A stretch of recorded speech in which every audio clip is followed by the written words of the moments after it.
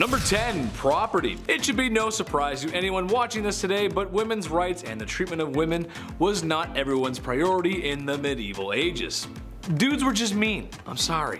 Where did it all stem from? I'm not sure. I'm just a guy with blue eyes, and sometimes I say funny stuff. But what I do know is that women were treated more like men's property, which is that sucks. That's gross. No one likes that. Which they are not, thank you very much. Sometimes women were traded like currency for livestock animals, land, and just business dealings in general, because women didn't have a say in the matter. Like, I'll give you 2 goats for my daughter. Here you go, dude. Which is just, that's not a fair deal, dude. That's not a trade, man. Not a trade. Number 9. Promising young woman. Remember when I said if I talk about medieval times, I was gonna bring this up? It's a classic. A medieval staple. Couldn't talk about medieval times without it, really. What am I getting at? Well, that's marrying a woman in her midlife. About 12 years old. Yeah, I know. It's gross. Deplorable, despicable, naughty, and just unsavory. Okay, so people only lived to their mid-30s and 40s back then, so time is of the essence. Sure, I get it, but come on, man. I am hereby banning any cradle robbing or diaper sniping. That includes the dudes who out of high school and they're dating a woman still in high school. I'm banning it, that's it. Chetty says no. Number 8. Bedroom watch party. Okay, let me paint the scene for you. It's 2009. You just finished pre-drinking and watching the latest episode of Jersey Shore with your friends. There's enough hair product in your hair to keep a bowl of lime jello still. You slap on some Uggs and head to the club. You meet someone who's cute AF. Maybe it's the tequila, maybe it's the apple bottom jeans, but you want to come home with this person. Instead of making it to your bedroom, a bathroom nightclub is now your domain for love. People walk by and witness your actions, but you do not care because this is your life and it's 2009 and you can do whatever you want. Okay, so that, but medieval times. Yeah, it's not a nightclub, but people would just come into your bedroom to witness that you went through with it on the marriage. Nobody wants that. That's just weird. That's not normal. Come on in. Me and my wife are about to... Come on in. Number 7. The Hunger Games. In the not so common case of a woman trying to divorce her husband because, you know, she's most likely not being treated very well and she's just not allowed to divorce, and it's really just a messy time for women. How do you lose a woman? You forget to cherish her. Or you fight in combat to determine who wins the divorce. And by winning the divorce, I mean whoever wins lives. Yes, this was something that was actually done in medieval Germany. Basically, there's a little arena. Husband gets put into a hole to make it fair, I guess. There's a sack of rocks and a club, and then you just full send it and start swinging at each other. I feel like most divorces suck. Not that I would know, I've never been married, but I mean, come on, are the married people really telling me at home right now that they want to swing rocks and clubs at each other? I don't think so. Number 6. Gross. Genghis Khan, maybe the most down bad dude to ever get on a horse and do what he did. Well, maybe except Arthur Morgan, but he's not real, even though I wish that chiseled, handsome, rugged man was. Despite my daydreaming fantasies, I'm here to talk about a really bad dude, Genghis Khan. Medieval conqueror and womanizer. He had so many wives, who a good portion of which were forced at sword point to be his wife, and husband and wives were not exactly sitting around the couch watching news together back then. They did the deed, whether or not both partners signed off on it. What I'm getting at is he had so many offspring that his DNA is still with us today. 0.5% of the male population on Earth are descendants of the Mongol warrior. That's over 60 million dudes. That's just insane, bro. In our number 5 spot today, we have the executioner. We've all heard of this job before. After all, an important aspect of the medieval times was the fact that they were trying to have better criminal law enforcement, which naturally meant that a ton of people were getting executed for their crimes. While there is of course now the stereotype of people who did this work as being these huge, hooded, evil people, history shows that this stereotype is largely untrue. Most of the people who fell into this job didn't come into it because they wanted to. In fact, most people of course saw this job as being undesirable, but the job usually was bestowed upon them. Sometimes butchers were called for the job because of relevant experience, other times it was criminals who could either do the job or face their own death sentence, and most commonly, people found themselves in the job because their fathers had been executioners before them. Aside from the nitty-gritty of the job, I mean the horrors of the work itself, it's obvious, another part of being an executioner that sucked was the fact that people didn't really want to associate with you. Executioners Executioners were usually on the fringes of society and outcast, sometimes even forced to actually live on the edge of town. In our number 4 spot today we have catgut. Back in the medieval times, they didn't have the technology we have now, or even the technology that was available in the 17th century when it came to making strings for instruments such as the violin, but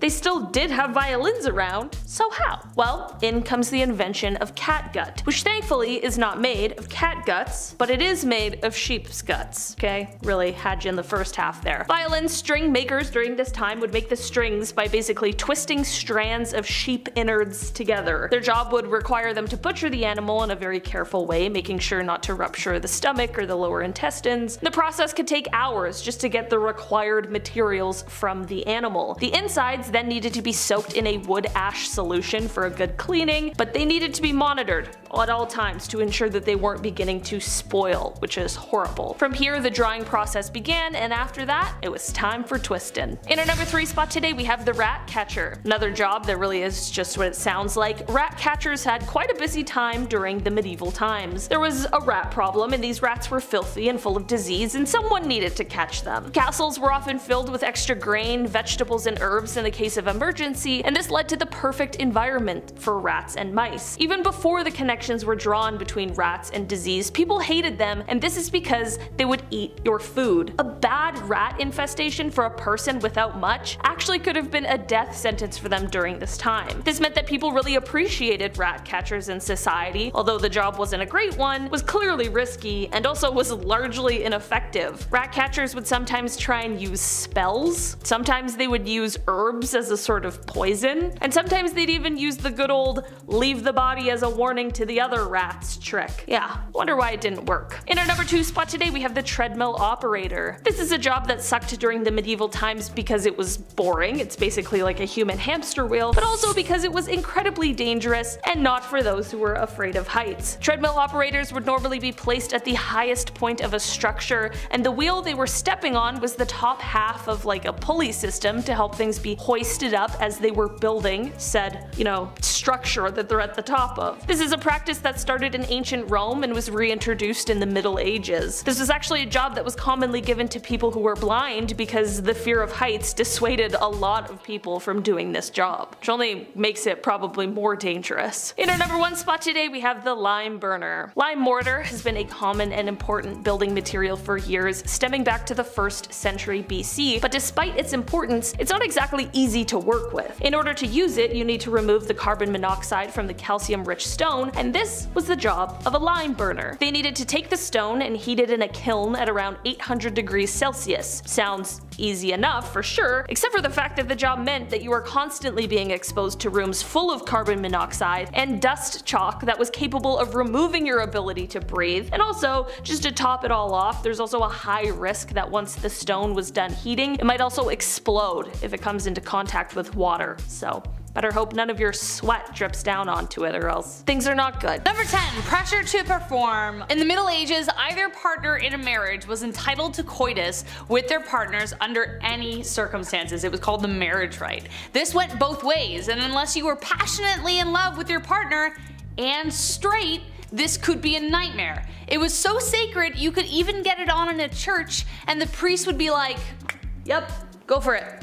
Failure to perform in the bedroom or anywhere was grounds for divorce, which was a huge deal at the time. Now the first problem here is a lack of consent, but the biggest problem for men who weren't inclined to sleep with their wives was impotency. There was no sympathy for men in these circumstances. If a wife accused her husband of this, then the couple would have to undergo a bedroom trial, where a crowd of wise elders, mainly grandmothers, aunts, and mothers, would watch the couple in their bedroom for 3 nights. If you were rich, this was even worse. These trials would be carried out in public, in court.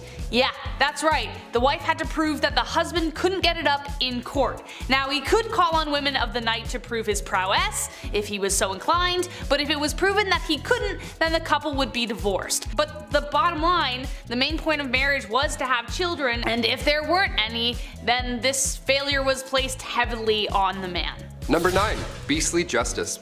I figured I would put a lighthearted one on this list. This actually made me laugh while I was researching it. Beastly justice was when animals had to go to court. They were also put on trial, like a full Trial. It's wild to look back at a knight and the things they had to do for their kings and queens, but the fact that they also had to get up early and attend these courts, royal courts, where a wild animal was taking the stand.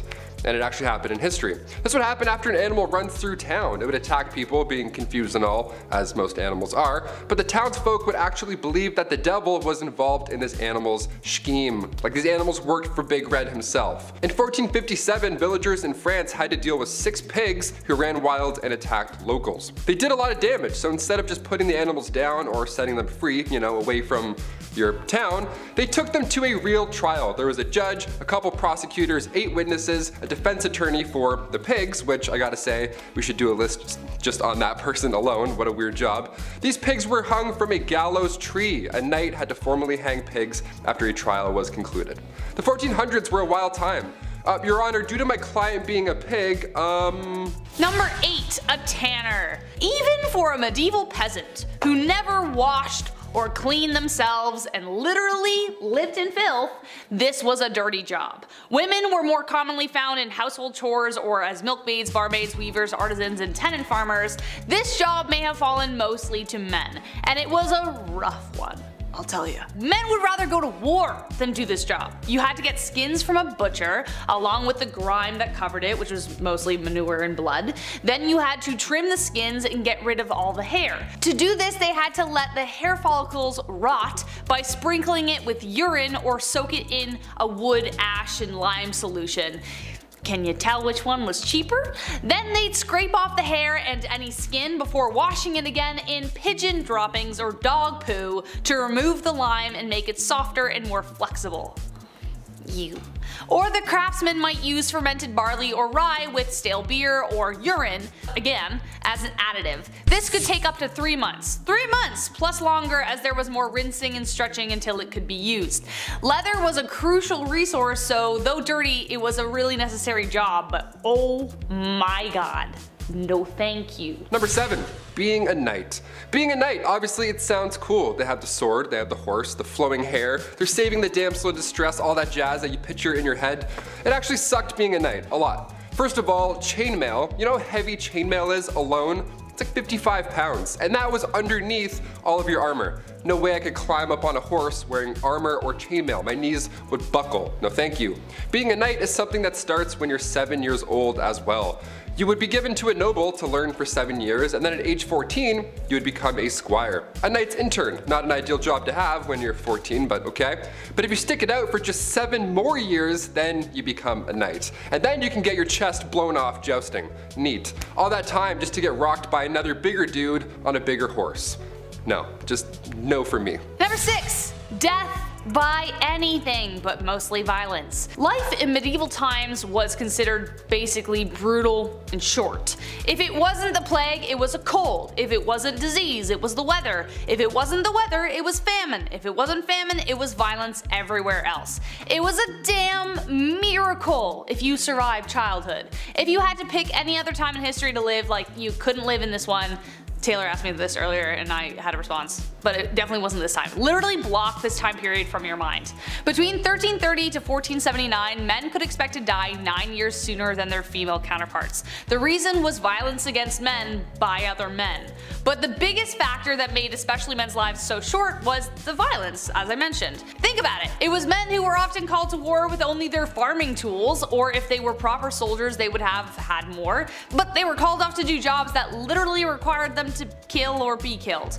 Homicide levels in medieval England were around 10 times higher than they are today. This isn't to say at all that women were excluded from this. They were mostly the victims of this violence, but there was a culture around men that expected them to take part in violence to the extreme. From drunken brawls to duels to playful sword fights gone wrong, torment, there was a lot going on. Male gangs were responsible for most of the mayhem as they were bolstered with the need to prove themselves. But also, if you were about to get mugged in an alleyway and somebody wanted to fight you, which was very likely because everyone was on edge, it was good to have backup. Number 5.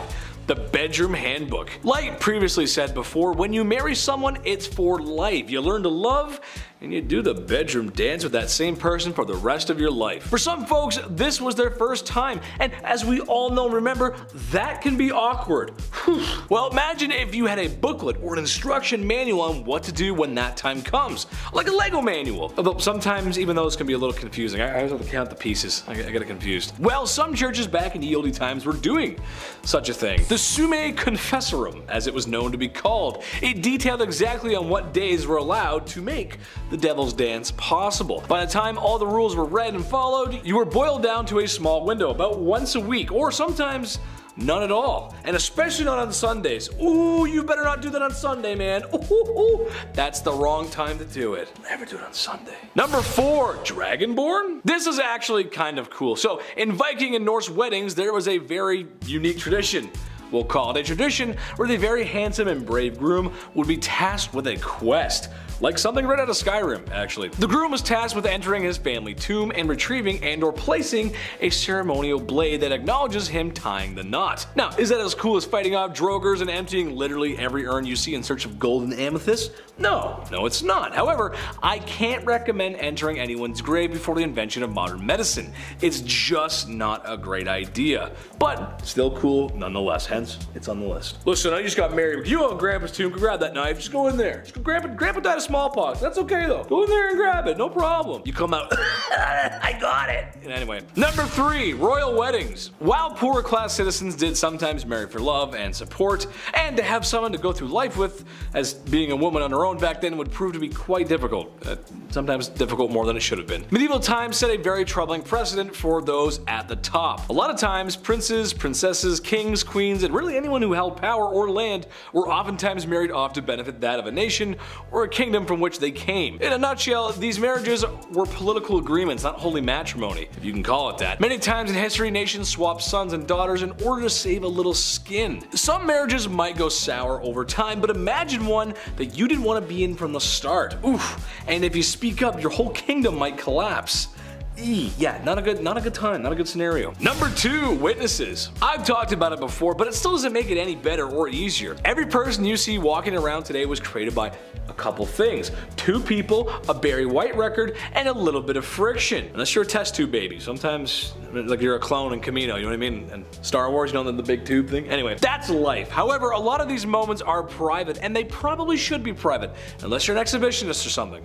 That's how you do things. Well, a lot of times for a marriage to become official, established members from your village or community would come and watch you consummate the marriage. Yes, that's right. Mom, dad, the bishop, heck, maybe even the gravedigger down the road because he's got an important job. My question is, what do you say when that's happening? Do you cheer? Do you laugh? Do you... Way to go, kid. That's my boy. What do you do? It's so gross and Close the door, Dad. Number 1, divorce by trial. My personal favorite on this list, divorce by trial or divorce by combat. Either or, same thing. It's exactly what it sounds like. What if divorce court had a little less paper signing and a little more club swinging? Sprinkle in a little bit of Hunger Games and bam boom, you got yourself a medieval divorce. It was a fight until you had to call Dompe the gravedigger. The wife had a sling and a stone, the man had a club and was stuck in a hole waist deep just to even the odds. May the better spouse win. Whoever was left alive afterwards got to be live free, and then now they were divorced because the other spouse was no longer breathing. Who would have thought? Who would have known? That's crazy. Kicking off the list at number 10, Together at Last. Remember when you were a kid and your mom would bump into their friend at the grocery store? That was the worst. While they caught up for what seemed like hours, you were bored out of your mind just staring at like bags of rice and cleaning detergent. That's when the Shrew's Fiddle comes in. 2 women would be locked together, hands included, and face each other, all because they were too loud or they were arguing. These were used in the Middle Ages, most commonly in Germany and Austria, and the contraption would have 3 holes, 1 for each wrist and the 3rd for your neck. Now sometimes they would attach a bell to these Shrew's Fiddles to alert the town that the victim was walking by, you know, in order to talk smack, maybe huck a tomato or 2. But the double fiddle, that was the worst. You weren't released until the argument had settled. Some families have an argument shirt where they put the 2 little siblings in and they can't take the shirt off until they get along. This is like a horrible medieval ages version of that. Much, much more uncomfortable. Not made of cotton. Or funny. Just bad. Just all bad. Number 9, point blank period. Alright babes, let's try not to shudder, but let's talk about periods for a second. Aunt Flo, the Red Sea, Shark Week. So many names to describe a pretty sucky time for people who get their period, right? Well, it might suck these days, but back in the medieval times it was a hell of a lot worse. They just didn't have the same kinds of resources that we have today, so a lot of people had to use their noodle to figure out how to get by. Period products weren't really a thing back then, so people had to get creative. They would use rags or other linens to fashion a pad, but underwear also wasn't really all that popular yet, so they had to find a way to keep things in place. They would also sometimes fashion a makeshift medieval tampon of sorts where they would wrap cotton fabric around a twig and shove it up their hoo-ha. Sounds mighty uncomfortable if you ask me. Some people would also seek out bog moss because it was remarkably absorbent, so they would make their period products out of that sometimes too.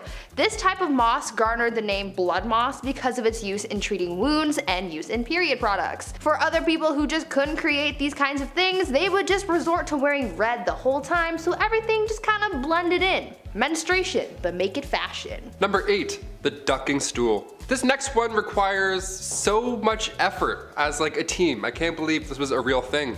The ducking stool was made to punish women involved in sexual activities. How dare you? Shame. Men were punished too, but if we know anything about history, it was mostly women who had to put up with this shit. There was first the standard ducking stool, so women would have to sit in this chair, strapped down while sitting outside of their home, or they were carried down the street. Humiliation at its finest. The town would be like, they had sex, can you believe it?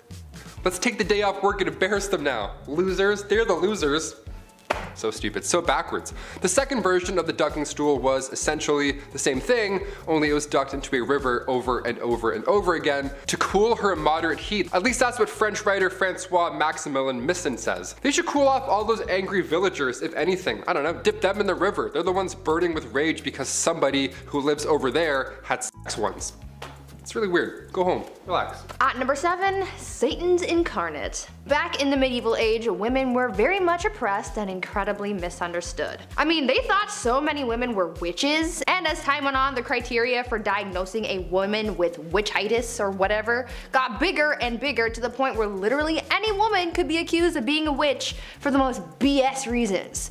Back then, people thought that women were Satan's incarnate, and so they were predisposed to sin, and therefore, they had to be witches. Logic, not quite present, but go off I guess. There were 4 reasons why a woman could be considered part of the devil's posse. 1, because it was believed that women are foolish and gullible, which is why they turned to magic. 2, because women are insatiable when it comes to their carnal pleasures, and so they seek out help from the devil to satiate their needs. 3, because women talk a lot and we speak lies apparently. And 4, because women are weak, and the only way we can seek revenge is by using magic powers and spells. Now what in the balls is this all about? I don't know. Maybe men in medieval times were just jealous that they couldn't kiki it up with the devil, or because they knew deep down that women run the world. Number 6, nosy neighbor. If you were a man back in the Middle Ages and you had an affair, well, you would have to pay a fine. And then that's it. You would go back to your life. But if you're a woman, like everything else on this insane list, it was so much worse. Affairs happen a lot, okay? It's normal. Remember that Ashley Madison scandal back in 2015? It sucks, but also it's not surprising at all. This isn't news to us. Back in the Middle Ages, women were treated the worst for these affairs. They would take their noses off. They would literally take a woman's nose and or ears off of their face because they had an affair. Frederick II used to punish adulterers by using rhinotomy. That was the removal of one's nose. The whole point of this was to make the victim unattractive. Isn't that the worst thing you've ever heard? This is a real thing people did, swear to God. Thing is, nobody is running around confessing that they're cheaters. Somebody has clearly spilled the beans, so they knew what was gonna happen if they got caught, yet they would still rat each other out. Meanwhile, the guy just pays a small fee. Snitches get stitches, just saying. Number 5, keel hauling. Not to be confused with Kegels, keel hauling was reserved for the worst of the worst at sea. This was used by pirates for sailors who disobeyed orders and all that jazz. The victim would be suspended by a rope with rocks or weights around their ankles, then they're lowered to the keel of the ship where all the sharp barnacles live. After so long, these ships are so old, it's just piled on, layers and layers of barnacles. Then they would get dragged all along them with the water and everything. Water plus pain, it's a lot, it's a deadly combination. Anything to do with barnacles in the sea, No chance. I'll literally tell you anything, Blackbeard. Anything. Number 4, solitary confinement. This is a kind of punishment that still exists in our modern society, but it can truly be one of the worst punishments out there because of the type of psychological distress that it causes. We were all just in a pandemic for so long. We got so bored and we had Netflix and iPads and whatevers. I can't even imagine this back in the day. Basically, it's a prisoner living in a single cell with little to no contact with anybody else. Not even like a guard or anything rattling keys like in the old times. It was just nothing. No one would even check on them. There are many stories about people being locked up for so long they forget about their families. And some people have gone away to solitary confinement for so long that once they're out, they just forget how to speak, really. They forget how to be a human and interact in the real world. Solitary confinement and the negative effects that it has on a person is becoming a wider topic of conversation because of the effects on a person's mental well-being, and it's a topic for a lot of human rights organizations. Back in medieval times, solitary confinement was literally just a room made of stones. It was pitch black, freezing cold, you were tucked away below some janky castle, and most of the time you weren't really alone. In the dark, nibbling away at your little piggies were, number 3, rats. Another Game of Thrones classic. If you're a rat person, I know there's a lot of people who do tricks with their pet rat. That's cool, but maybe cover Stuart Little's eyes for this one. Rats as a medieval punishment, where do I even start? Okay, this one was a punishment for the rats at the same time. What was once called a rat trap involved a man or woman being tied down to something, and then a metal enclosure would be strapped down to their chest or their stomach. Now inside this metal enclosure, there's rats, which are also just loose walking around, and the person can feel them, the little feet walking around in their skin. And this is when the person instilling the punishment begins heating the other end of the metal enclosure. Historically, it was hot coals that were usually placed on top, or there's a fire underneath, which quickly creates a hot environment for the rats inside. From there, the rats begin frantically searching for a way out, but because it's made of metal and they can't bite through that, they find your skin, and then that they can obviously bite through. So you can paint the picture in your head. It's disgusting.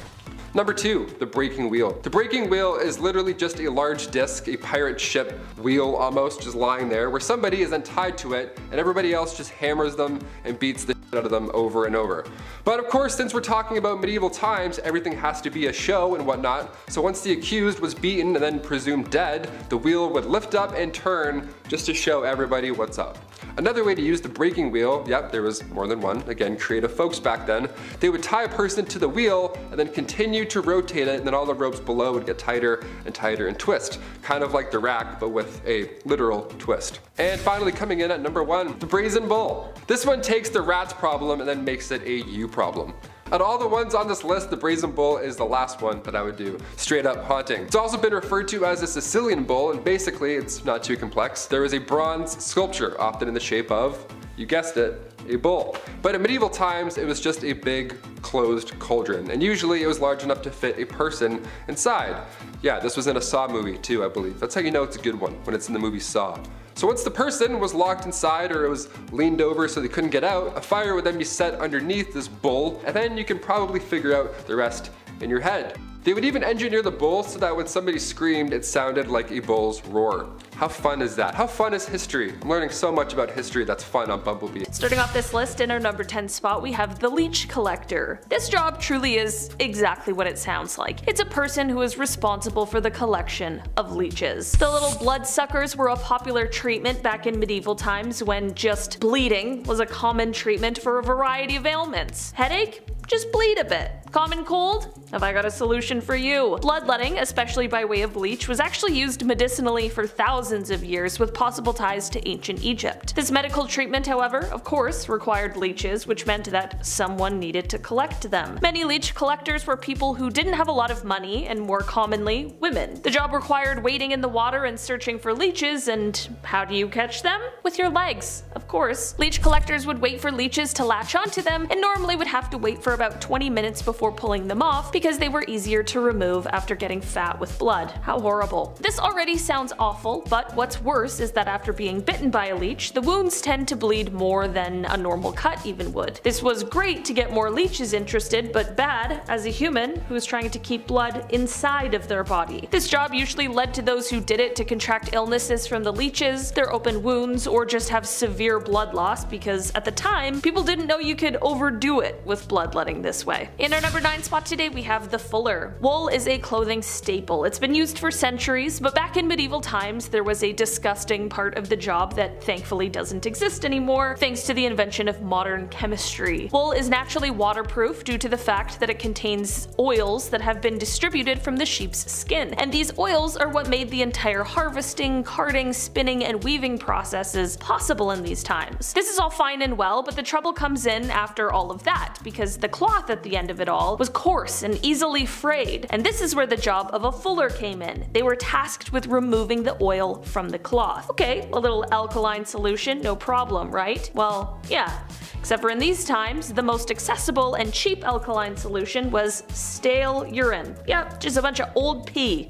A fuller had to take this new woven material, put it into a tub full of old pee from who knows where, and then you stomp on it with your feet. And then you get no shower at the end of it either. What's a carpenter without his tool belt, right? What I mean is that fullers were also responsible for collecting their own pee to use for the wool, so they often needed to head to all the local public toilets and private homes to collect it. Just gets worse. In our number 8 spot today we have the groom of the stool. This job doesn't sound too bad with just the title. It weirdly sounds kind of regal. I mean, it was quite a prestigious position during this time, but it also was one of the most humiliating jobs in history. In the medieval times, kings were looked on almost as if they were gods. You know, it's their divine right. And because of this divine right, for centuries it was deemed improper for a king to wipe his own behind after using the facilities. This is where the groom of the stool comes in. This high-level nobleman would be responsible for fetching the toilet chair for the king when nature called, and he would also be in charge of the wiping aspect of the whole thing. No bidets, I guess, back then. The groom of the stool also played a role in monitoring the king's health, as he was tasked with examining the stool just to watch for any serious changes. And should the king be having some digestive troubles at any point, the groom of the stool would always be nearby and ready to administer a royal enema. In our number 7 spot today we have the nightman. This is definitely one of the shittiest jobs from the medieval times, and I mean that quite literally. Also referred to as gong farmers, these people had the unfortunate job of cleaning out all of the human waste from the cesspits in the castle walls, which they would then transport to a pre-arranged location where it would be buried. These cesspits were the medieval equivalent to a septic tank, and they were usually located on the lowest level of the castle. The nightmen would end up digging through weeks, months, just sometimes even years of disgustingness, and they were motivated to gather as much as possible considering the fact that they were paid by the ton. Imagine, that's a frightening amount of work. The job was also quite hazardous too. I mean, if we really think about what exactly they were doing, it quickly becomes clear that many of them died from disease, and there was also a good chunk of people who suffocated on the job as well. In our number 6 spot today we have a sin eater. Okay, this is definitely one of the strangest jobs on this list. The job of a sin eater was to, well, eat sins. To do this, they were tasked with eating a piece of bread that had been placed on the chest of someone who had died. Definitely not an ideal day of work for me personally. The idea behind this was that in consuming the bread, they were consuming the sins of that person so that they could carry on into the afterlife peacefully. Basically, sin eaters were willing to sacrifice their own souls and their own eternal happiness just to make some money while they were alive. I'm not sure what's worse, taking the risk with the sins or eating bread from off of a dead person. I don't know, both bad. Number 5. Nothing is true, everything is permitted. The Medici family didn't exactly live around the medieval times, but fairly close. That being said, the family is something similar to the Kardashians of today. No, not a hit reality show based around wealthy women who sit around their mansion all day looking for a good verbal argument. No, but rather a well-known family who had extreme wealth and as time went on gained a lot more wealth and power. The Medici got their wealth by being successful bankers. And when you got money, you got power. And they owned a lot of property and had clients in multiple cities. Some family members would later become royalty like Catherine de' Medici, and even more powerful by some family members becoming next to the Lord himself as the Pope. Which, if you're into that sort of thing, you would know how serious that position really is. What I'm getting at is, you don't get that powerful without breaking a few eggs. They used money and power to manipulate, and they got their way. Number 4. Diaper sniper.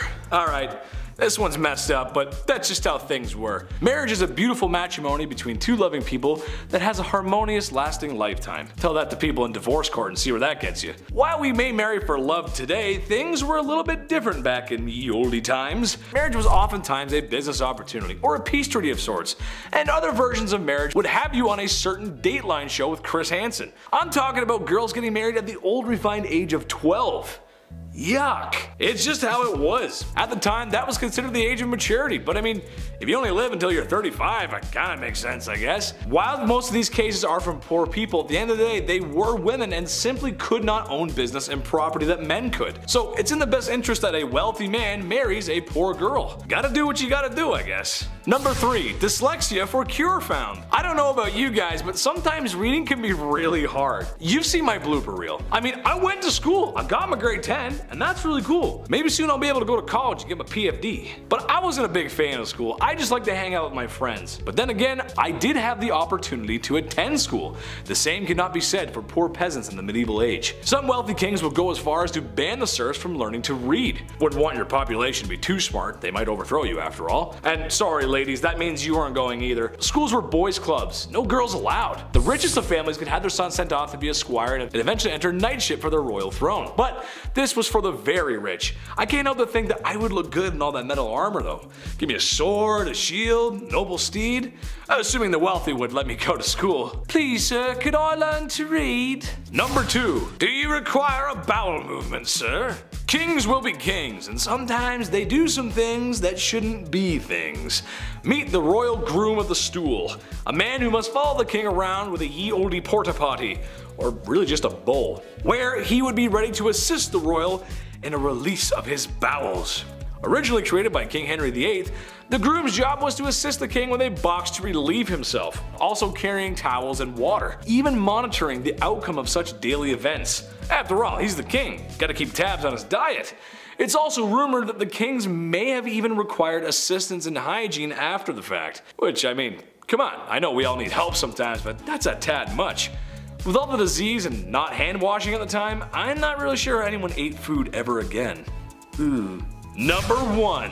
Dead end job. Wiping a royal bum is tough, but cleaving a man's head from his body kinda sucks too. The rich uphold the law, and that means when it's time for the death penalty, somebody's gotta do it. Somebody with less money and somebody who might not have a choice, as professional unalivers at the time often were handed down the blood-soaked acts of their kin. On one hand, you have law and order that is respected. On the other hand, you have a profession that sees law and order through, but is not that well respected. Makes sense that the job kinda sucks though. Unalivers often had to practice their skills and eventually work their way up to the real McCoy, practicing on pumpkins, animals, and eventually criminals. If they got it wrong, i.e. too many swings of the axe, people would rush and attack their unaliver. Despite what movies and cartoons may make you think, these people did have empathy for what they were doing, and because of their social status, a lot of them lived lonely lives.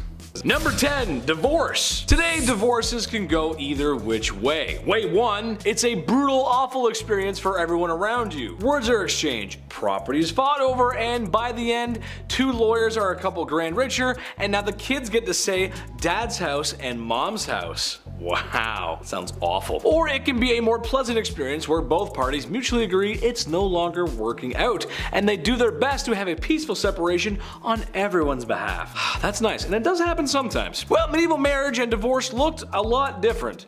Who would have thought? 800 years ago, who would have thought? The main part of divorce really was just being the annulment of the marriage, assuming it was allowed. Rules changed depending on when and where it was. Whereas today, like my long-winded joke at the top of this segment, there's much to consider in a divorce, especially the estate. That's probably the main thing is the stuff. It's all about the stuff. The marriage itself is the least of people's worries today. But back then, it was just about not being married anymore. I want the bricks in the house. Like, what are you gonna, in medieval times, what are you gonna fight over? Like, I want the cows is mine. Number 9, off with the head. Another way to solve the issue of divorce and marriage was to get rid of your spouse. The same way Polly Walnuts got rid of Mikey Palmise. Gabish? You know what I'm saying? Most famously, King Henry VIII dispatched a few of his wives as the church really gave him no other way out of the marriages he found himself in. So, you know, up with the head. However, I think it's important to note that King Henry wasn't the only bloated throne sitter to have his wives dealt with soprano style. Things weren't exactly fair for women back then, or at all. Least of all, the law. It didn't have everyone's best interest and justice in mind, especially women, so there was a good chance that if the king didn't like you, you were gone. Happened all over. Number 8, adultery. There you were, standing like a wallflower at your town's clubhouse. Ours was called the Lions Club, you know what I'm talking about, small towns. Wearing a little old thing your sister lent you.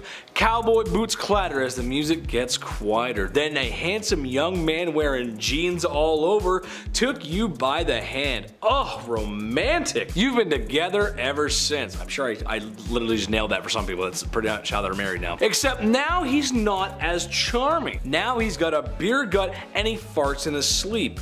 Ugh. Oh well, that's married life. I'm sure the medieval people went through a very similar process. What am I getting at? Well, when you get married, it means you're with that person forever. That includes the bedroom. Well, kings and queens of ye olde times ignored that rule. Besides the obvious political reasons for marrying, which I'll get to later, what was the point of marrying for love if you're just gonna have 30 mistresses or a secret lover?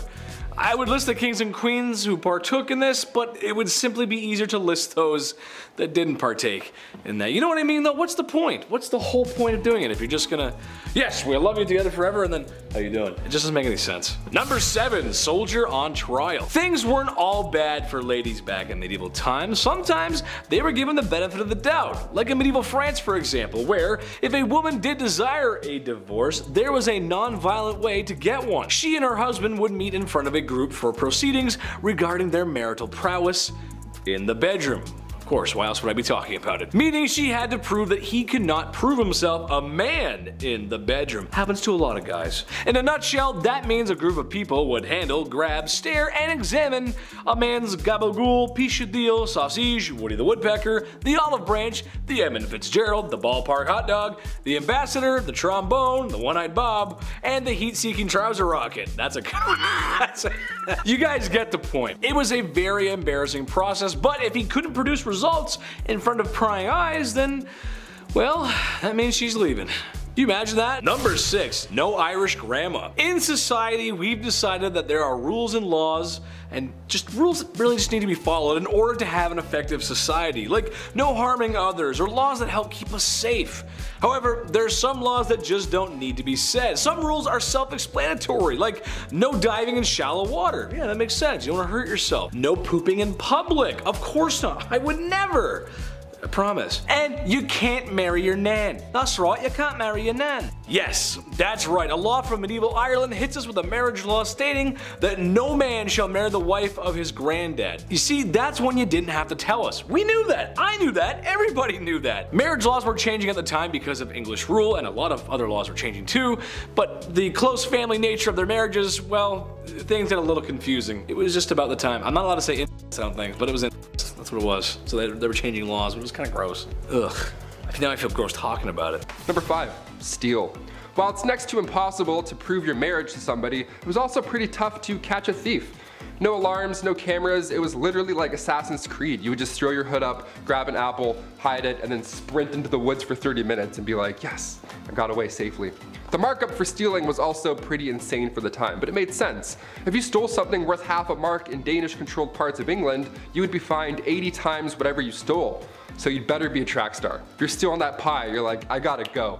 My family needs this. Each ruler had a different way of dealing with theft, so you may have gotten off lucky sometimes. Not trying to promote stealing here, but I'm talking about a time where people would risk their life to steal a loaf of bread for their family, you know? Not just like pickpocket a BlackBerry.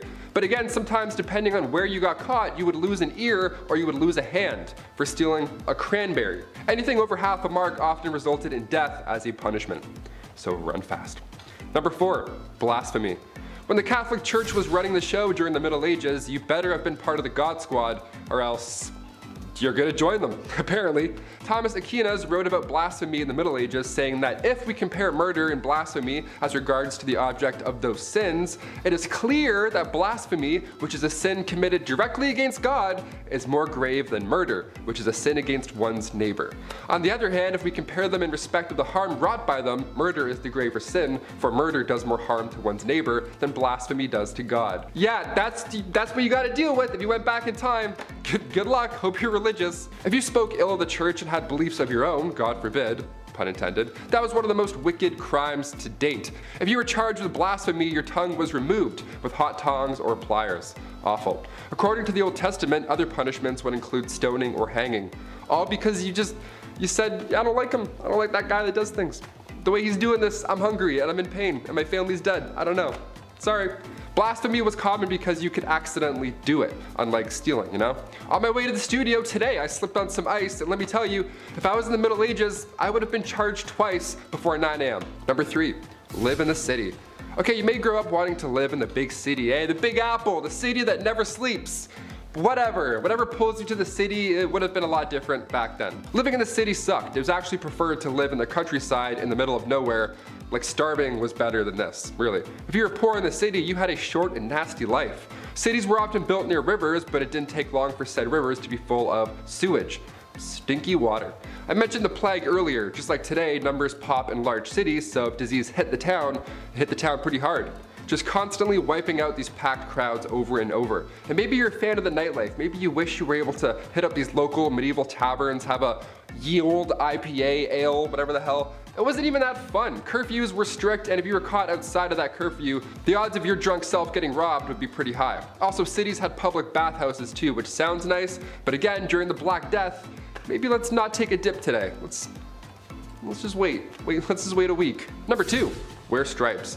On Wednesdays, we wear pink, but we never wear stripes. Medieval Europe, if you were caught wearing stripes, maybe you're trying to make a fashion statement, you could literally end up dead. There isn't a gang of mimes that will silently take you out if you wear their colors. No, stripes in medieval Europe was seen as the devil's clothing. There are accounts of real people getting arrested for wearing stripes.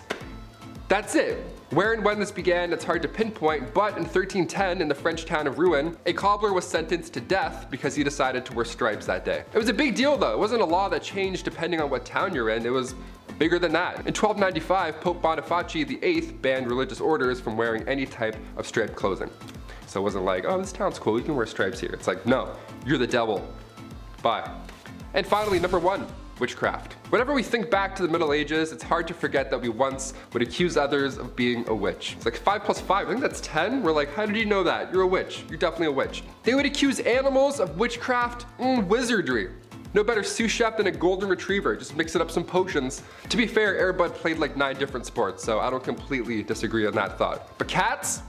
What's a cat doing with a cauldron? On the official list of victims from the Salem witch trials, 2 cats were accused as well as 2 dogs.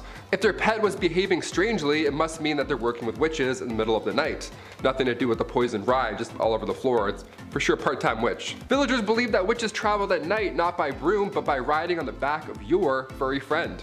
And it also wasn't just dogs or cats. They thought witches rode pigs, wolves, dogs, even turtles. Imagine a witch riding a turtle.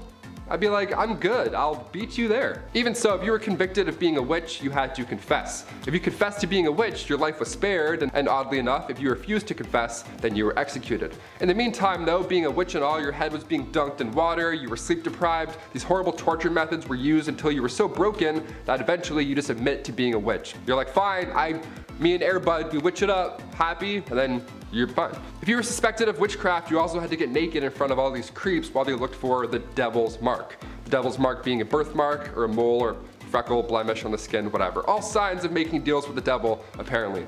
This thing I would have gone to jail for sure for this one. I would have been dead for this, that's huge. Kicking off the list at number 10.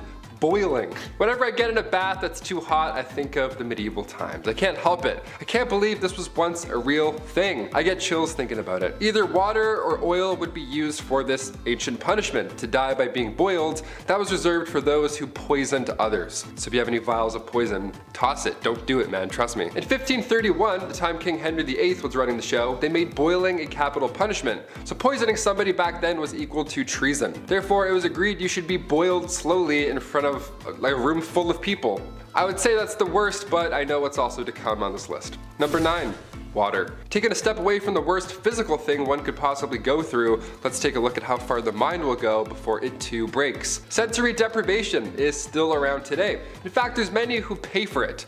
Yeah, they lie in a dark tub full of salt, then they float and listen to Childish Gambino. It's a magical experience. Your senses are powerful, especially combined with water, so this dripping machine, this old water punishment, that was just all bad. You had ice cold water dripping on your forehead and your face over and over for hours and hours. Drops would be at different random times so you can predict it as well. My toes are wiggling while I'm talking about this. This is making me anxious right now. In medieval times, they would tie you down and then using a horn, a big ass funnel, they would pour 9 pints of water down your throat. So water is horrible in many ways. Number 8, fire. Can't talk about medieval punishments without mentioning this witchy classic. Commonly practiced in Babylonia and ancient Israel, then later on in Europe with the classic witch hunts, burning at the stake didn't come from churches, like many believe. They didn't call the shots there at all. That was mainly how small towns settled local beef. Yeah, by burning at the stake, instead of just like a fist fight at the park. Burning at the stake came in full swing way back in 1431 in France. French disbelievers like Joan of Arc, they were burned at the stake. It was crazy that they actually did this as a form of punishment. This is one of the worst medieval punishments,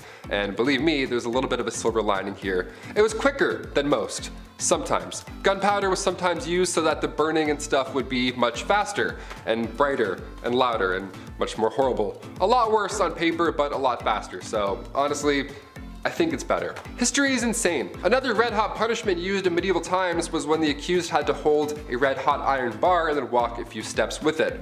A red hot iron bar, your hands were literally toast at that point. Here's where it gets even worse though. 3 days later, the accused would come back to the court, and then when the bandages were removed, if their hands were healing, they started to heal, they were deemed innocent. They were on the path to goodness and whatever. If their hands were still in horrible condition from, say, I don't know, holding a red hot iron bar, then they were pronounced guilty.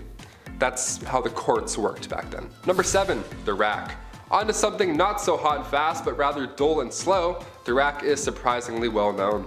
It was originally introduced to the Tower of London around 1420. The Duke of Exeter referred to this device as his daughter. What a weirdo. It's like guys who call their car like she. It's like, okay, just a little bit too close to your automobile, man. Relax. It was an open bed frame type device where your ankles were tied at the bottom and your hands were tied at the top. Already we're off to a horrible start.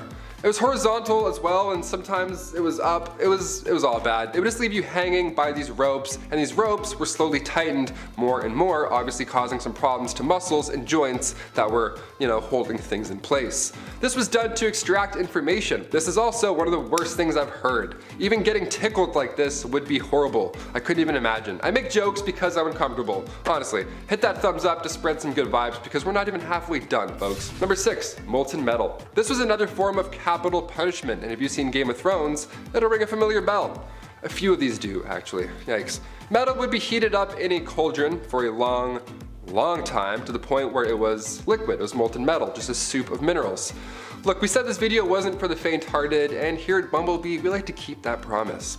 They would then pour the molten metal on your head, or more commonly known, they pour it down the throat of the accused. Obviously, it wasn't done as a method to extract information, it was done to brutally end someone's life. Because they're not talking after that, of course. Execution by molten metal was supposedly done to a wealthy Roman general, Marcus Licinius Crassus, back in ancient times. The metal would burn your muscles and skin, literally cooking it, and then after a few moments, it would harden. Bad, not good. Number 5, the bedroom trial. So divorce, again, wasn't a thing. On the upside of dying early, it potentially meant that you weren't locked in a marriage for too long. If the marriage did end, it wasn't a divorce, it was an annulment, which was very expensive. A common reason this happened was due to consanguinity, which was close relations by blood or marriage, which was forbidden. Other grounds would be adultery, leprosy, and impotency. Also failure to concede to the marriage debt, which was the obligation for both spouses to engage sexually. It actually didn't matter where this happened, you had had to do it even if it was in a church. It was a big deal. Enter the bedroom trial. Court cases from the 14th century show records that bedroom trials took place that would determine whether a marriage should continue. The bedroom part is exactly as it sounds. The man and the woman were placed in a bed together and were to be watched by the wise women for several nights. If over the course of the night the man's member remains of no use, i.e. impotence, then it was determined that the marriage should end. But the wise women were most likely either complete strangers or the groom's grandmother. So I doubt that would have helped with the getting it up part. Poor guys. At number 4, marrying the country. If you married an entire country, does that count as polygamy? Are you technically married to everyone in the country, or just the one country as a singular unit? These are the shower thoughts that I wish I could ask medieval queens, but unfortunately they died a long time ago, along with their marriage secrets and probably some recipes for poison too. Back to this whole marrying the country idea though. Back in the medieval age, when someone became queen, they had to get married more than once. For them, it wasn't just about marrying their spouse, they also had to marry their country. This process was called consecration, and it was something that a ruler had to go through in order to be a legitimate queen. The queen would go through a symbolic marriage to the realm, complete with prayers and a blessing and a ring and a crown. It was essentially like a real wedding, except the groom was a nation of people. Sounds like a happy marriage to me. Yeah. Number 3, the veil. As we have determined so far in our list, love wasn't the primary reason for marriage, especially for nobles, so as a result there were quite a significant amount of arranged marriages. Besides the symbolism of humility and purity, it was also used as a way of disguising the bride entirely. The bride would often be wrapped from head to toe to protect her from evil spirits. This tradition goes all the way back to ancient Roman times. That's one explanation, but during arranged marriages it was more literally used to hide the face of the bride from the groom. So if he didn't like what he saw after he literally unwrapped the package, well, too bad, she's yours now. Eventually veils progressed to being much smaller, but the tradition of revealing the bride to the husband to declare ownership remained a tradition even to this day, kind of, except now it's more romantically idealized. Did you see Priyanka Chopra's awesome veil in that? You know the one. At number 2, long distance marriage. You know how during the pandemic people started having Zoom weddings? Well, in a way, people have been doing something similar since the medieval ages. Back then, a lot of weddings were simply for political reasons, and so a big ceremony was rarely needed. So when two people from different kingdoms were getting married, they didn't necessarily need to be there for the wedding. Instead, they could send proxies and have someone marry their new spouse on their behalf. This would be the legal binding of marriage, you know, the paperwork side of things. But once both parties could finally meet in person, then they would hold a second ceremony with all the pomp and circumstance that you would expect. And yes, it still included the whole watching the consummation thing. Ew.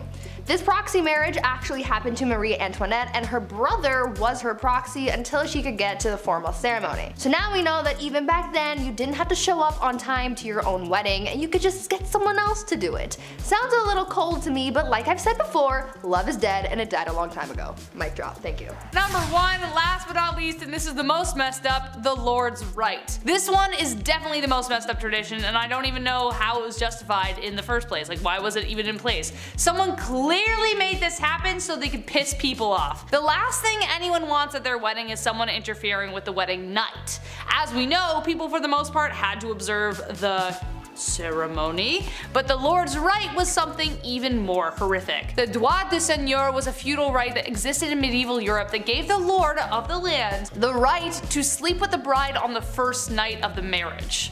That's right, so most often they would take the bride's virginity. Now, just how often this right was carried through is debated, but if your lord had a particular vendetta against you, it wouldn't be surprising. This right could also extend to a lord taking the virginity of every woman in the village, even if they didn't want to get married. It was ridiculous. However, late Middle Age and Renaissance era texts don't clearly determine whether this practice ever occurred. Texts from 15th century Switzerland references the Lord of Mar demanding the right of the first night or a hefty fee, so either you pay for it or I do it. The droit de seigneur was depicted in Mel Gibson's Braveheart, which added to the infamy of the idea, but no physical evidence determines whether any lord actually did it, but it did technically exist.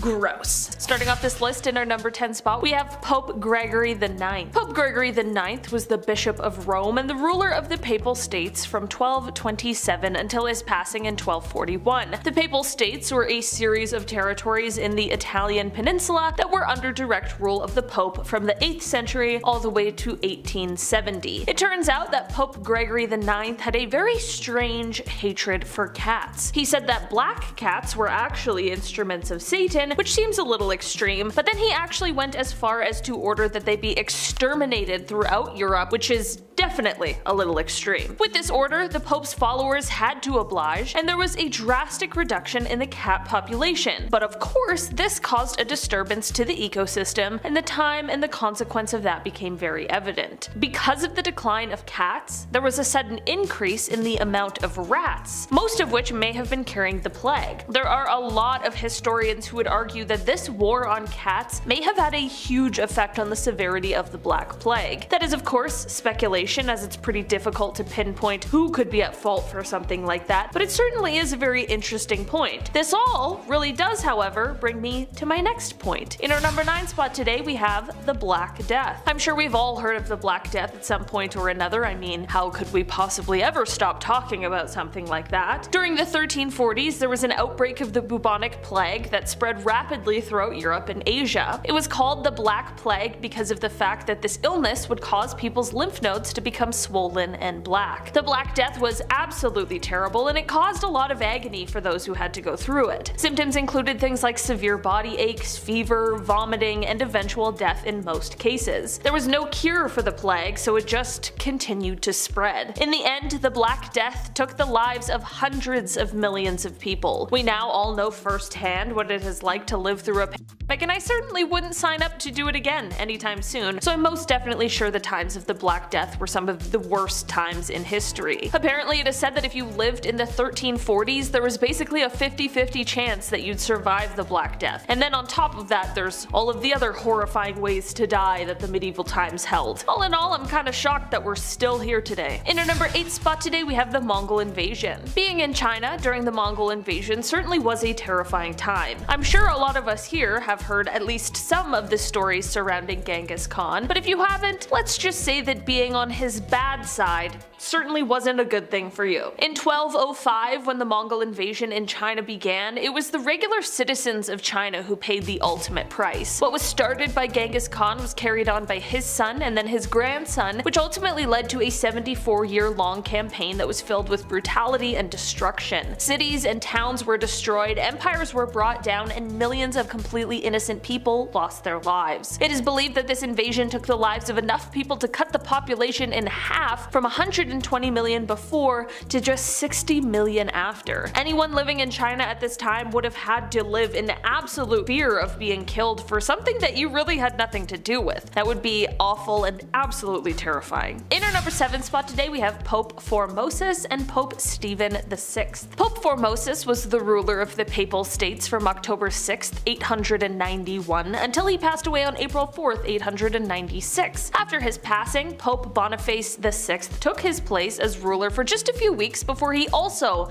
passed away, which then left Pope Stephen VI as the ruler from then on until his death. After this whirlwind April of 1896, things got even weirder. Before his passing, Pope Formosus had sided with Arnulf of Carinthia against Lambert of Spoleto, which was definitely not okay with Pope Stephen VI. So, once Pope Stephen VI gets to the place of being the ruler, he gets the people to exhume the body of Pope Formosus so that he can put him on trial. I feel like this is very gross and very unnecessary, but this really is the type of stuff that went on in the 800s. They propped the body up for trial and had a deacon answer questions for him since he obviously was unable to do that himself. They ended up finding the corpse guilty, which seems a little unfair, and they actually went as far as to strip the body of its sacred vestments, took 3 fingers from the right hand as they were the blessing fingers. They dressed the body in regular people clothes instead of the clothing a pope would be buried in, and then they reburied the body. If this poor man's body hadn't been through enough, it was later re-exhumed again and thrown into the river. If this story wasn't already wild enough, this whole debacle is actually what would later end up getting Pope Stephen imprisoned and then killed. Alright, so I guess the other pope had his justice in the end. I don't know, man. In our number 6 spot today we have King Charles VI.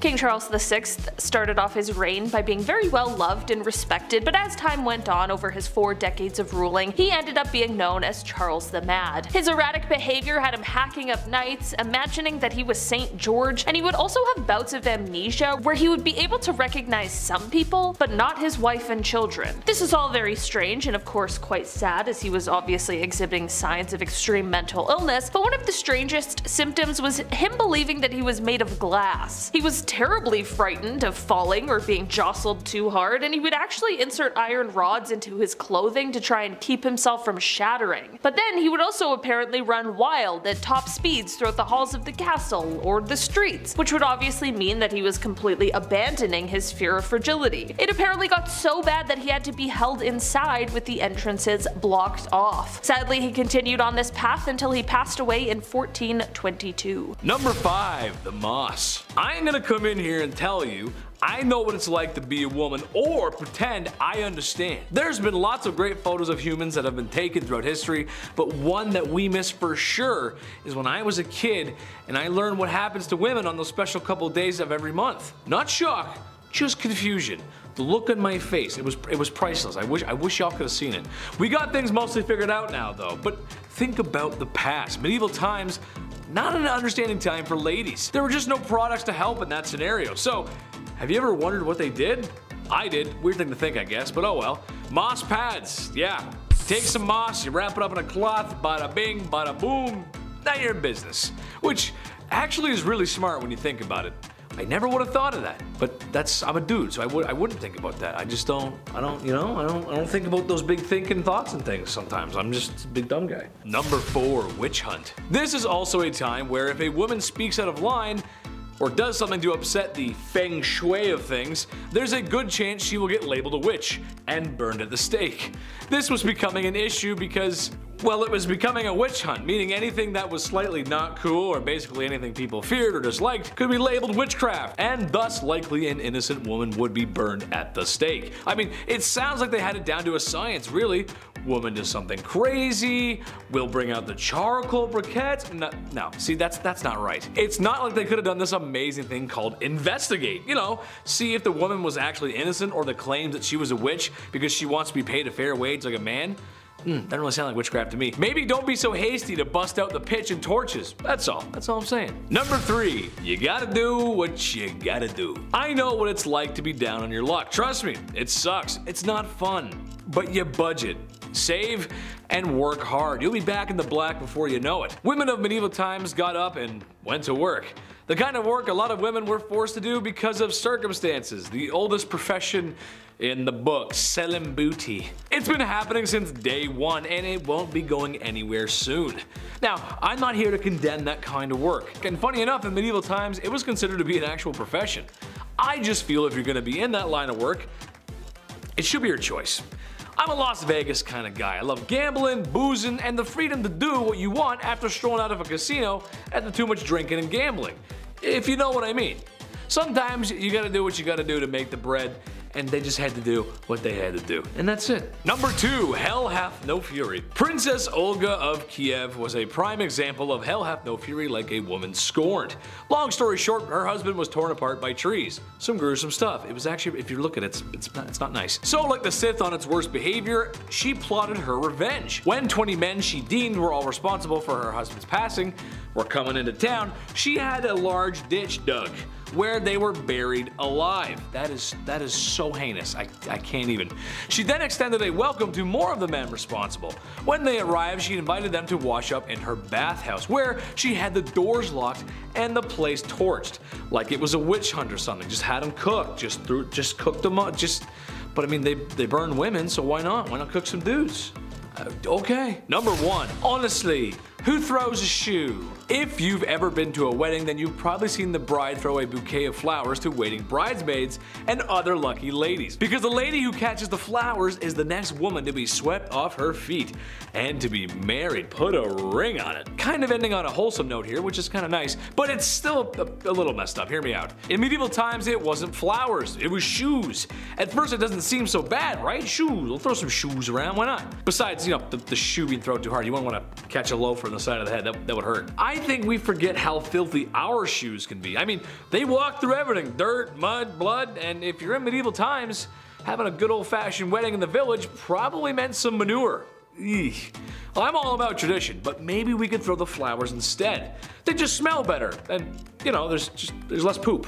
Kicking off our list at number 10, the London tornado. We've all heard about the Great Fire of London in 1666. So let's talk about another horrible event from history, shall we? That's why I'm here, after all. On October 16th, 1091, harsh winds from the southwest took out more than 600 houses and a handful of churches. There was a mighty tornado. The Church of St. Mary was a rather unholy place to be on that specific day. The tornado killed 2 men in this building and it tore up the roof, and timbers went everywhere. The rafters were actually ripped from the structure, then slammed down far away back into the earth. Turns out historically about half of these rafters were buried in the dirt. That's how much force was thrashing them about. Tornadoes are so scary. I feel a strong wind outside and I'm immediately back inside. That's it. I'm shaking in my boots. I don't mess with wind. Number 9, the Great Drowning of Men. Such a tragic name, my lord. How about we take out the word great and all these references maybe? I don't know. It's kind of horrible. In the Middle Ages, coastal areas around the North Sea were hotspots for flooding. Now historically, there were numerous reports of flooding here, and for some reason, between the 11th and 15th centuries, this area would get absolutely destroyed. It would get completely swamped. And it's even larger than you can possibly imagine. The St. Marcellus flood took place on January 16th, 1362. Now the death toll here, I mean obviously it's impossible to tell for sure, but historians believe it was at least 25,000 people. That's horrible. Atlantic gales were to blame for the rush of water, because this event also goes hand in hand with the Great Wind of 1362. The Great Wind, awesome. The Mighty Wind, like it's not great at all. It's not really good. Number 8, one name. This next one here blows my mind. I never really thought about this before, but what was it like before we had surnames? Surnames were introduced to us in England in 1066, but before then, well, you were just Greg, period. That's it. There was another Greg, well, that was it. Now you guys had to fight till the death. No, I'm just kidding. At first, surnames were a little bit different. They were descriptions almost about the person you were meeting. So you'd meet a guy and he would say, hey, I'm Greg Red. Red signified his red hair. Makes sense. Greg Red, Greg Gray, he's getting a little old. Got it, Gregs, we're good. But the best part, your name could actually change over time because your description and then your appearance would also change. So one day you would meet Greg Red, but eventually his hair would fall out, he would age, then get stressed because, you know, he's living in the medieval times and all. And then once that happens, your name would change to match your new description. Now you're Greg Ball. Ball back then meant bald in Middle English, so everyone had the last name Ball. Isn't that amazing? Next video, I'll be Taylor Ball. I'll just be bald. Why not? Just change it up like Heisenberg. Number 7, medieval meals. Yes, I hope you're eating while you're watching this. If so, give it a thumbs up, take a big bite,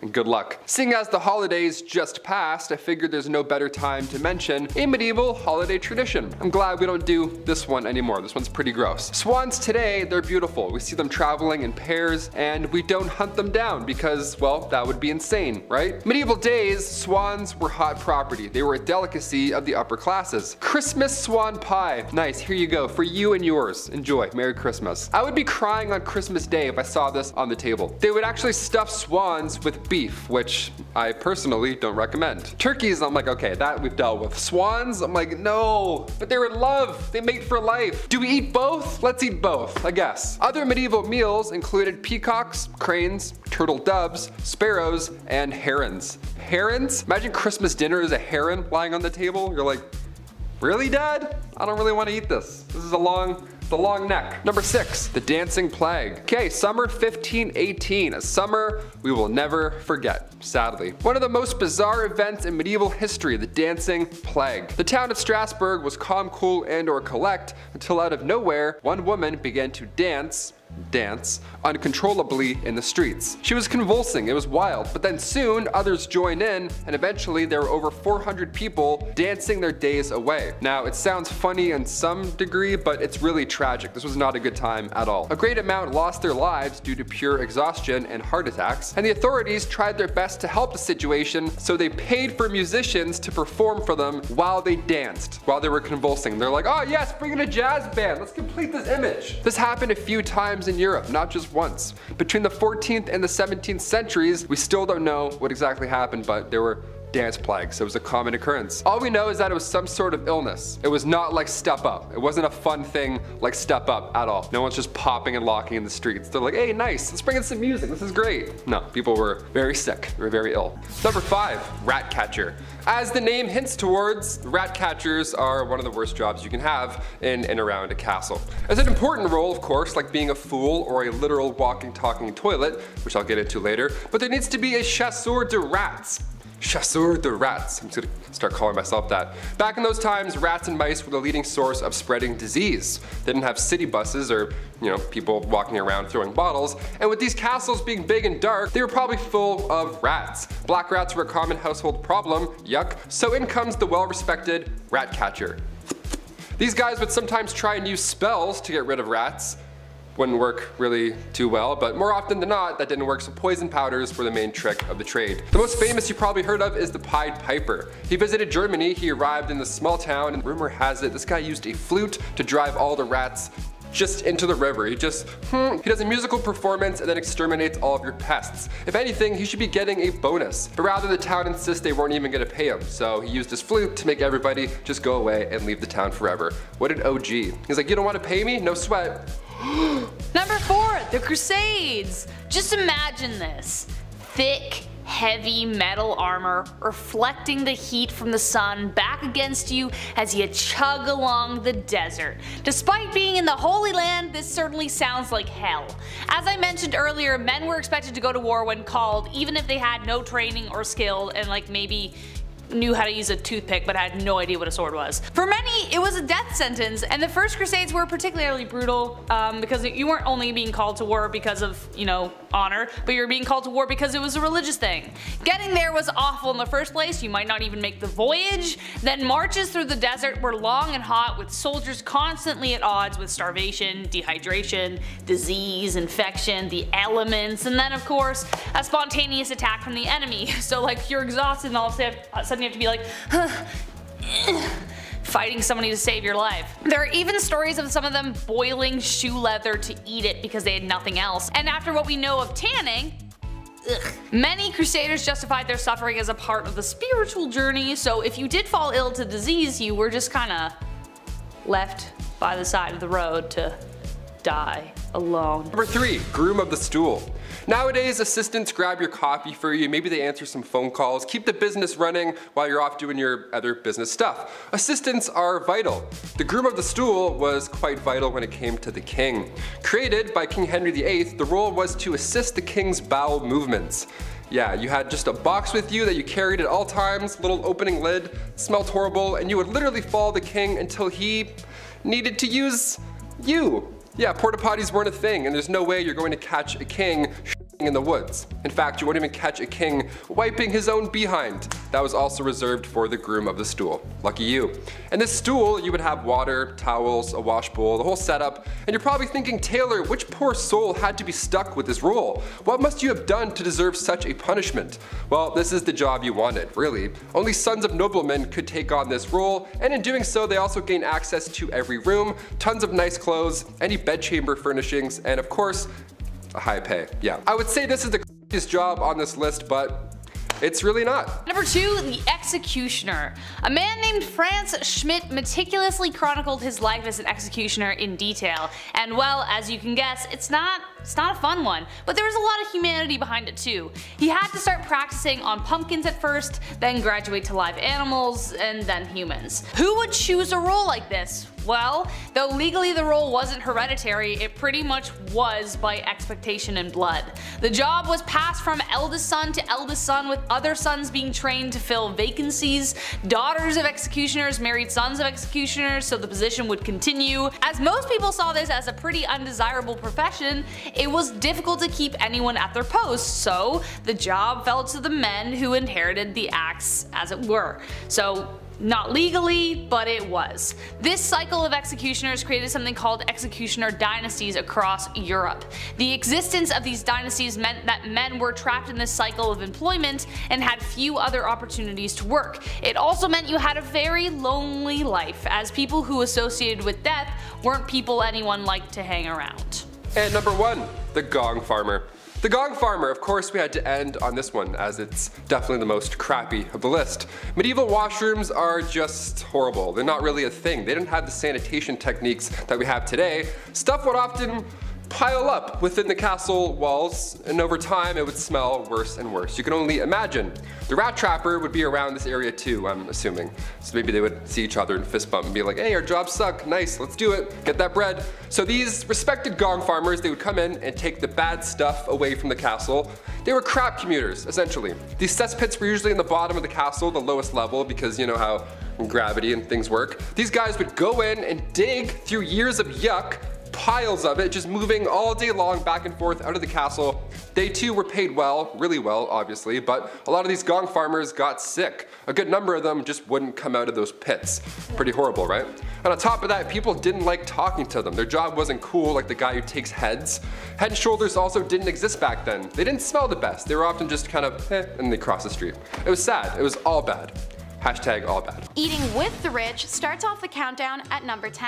Medieval recipes depict a large variety of animals being served. Adding to the ones I listed previously are horses, lampreys, cranes, and crows. Hell, even beavers. And let's not forget the animals created by their chefs. One homemade animal was called a cockatrice, and it was actually multiple animals' bodies put together before being roasted. A helmeted cock was another chef creation. It was a roasted chicken wearing a tiny helmet that was sat on the back of a roasted pig, because why not? Dinner in a show is always fun, so in late medieval Europe it became fashionable to have an entremets, which was an entertainment dish. One such example is bakers cooked a pie shell in advance, and then after it cooled they placed live birds inside the pie and resealed it. When cut at the table, the birds would then all fly out of the pie, much to the amazement of the many banquet guests, assuming that all went accordingly. FIFA fans may want to skip out on this next one, because number 9 in our countdown is making football illegal.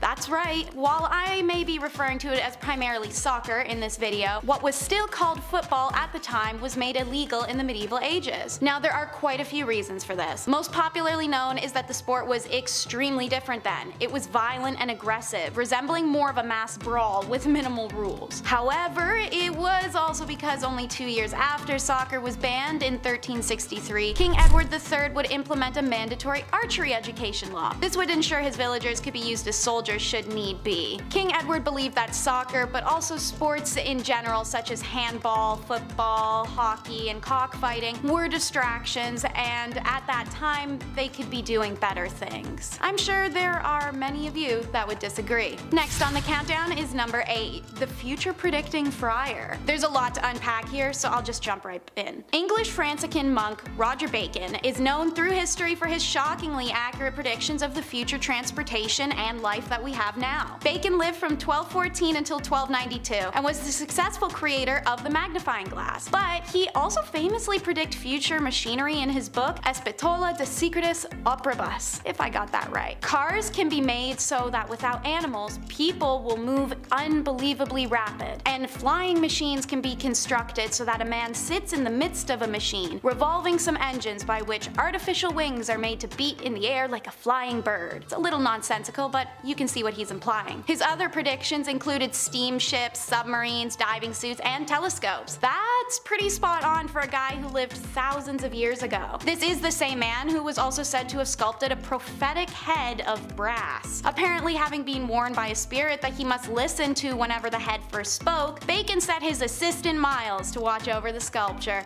which he did even past Bacon's demise. It's said that after the friar's death, however, that was the first time it spoke. First saying, "Time is," then time passed. Ignored both times by a confused Mile, the head spoke only once more to say time is past before it exploded into flames, and so the chance to consult the mysterious head was lost when it combust. What do you think of the legendary Bacon and his stories of mysticism? Time is past, as the sculpted head said, so let's be happy we left this weird tradition in the past. In at number 7 in the countdown, it's the medieval animal trials. Under the ruler's power, there was no exception to medieval law, and so it should come as no surprise that even animals could face the brunt of their alleged crimes. This was no casual affair. The rich and the poor gathered for these trials as spectators. Some of the accused animals were even dressed in wigs and gloves, fancy garments to be seen in front of the royal court as their fate was debated by the lawmakers. That should come as no surprise either, seeing as the medieval era wasn't exactly overflowing with entertainment outlets. There are records of at least 85 animal trials that had taken place during medieval/Middle Ages. And while the most serious offenders were pigs by a landslide, there are records of some roosters and even one donkey facing the judge. What were these animals being charged for, you may be asking? Many times it was the act of attacking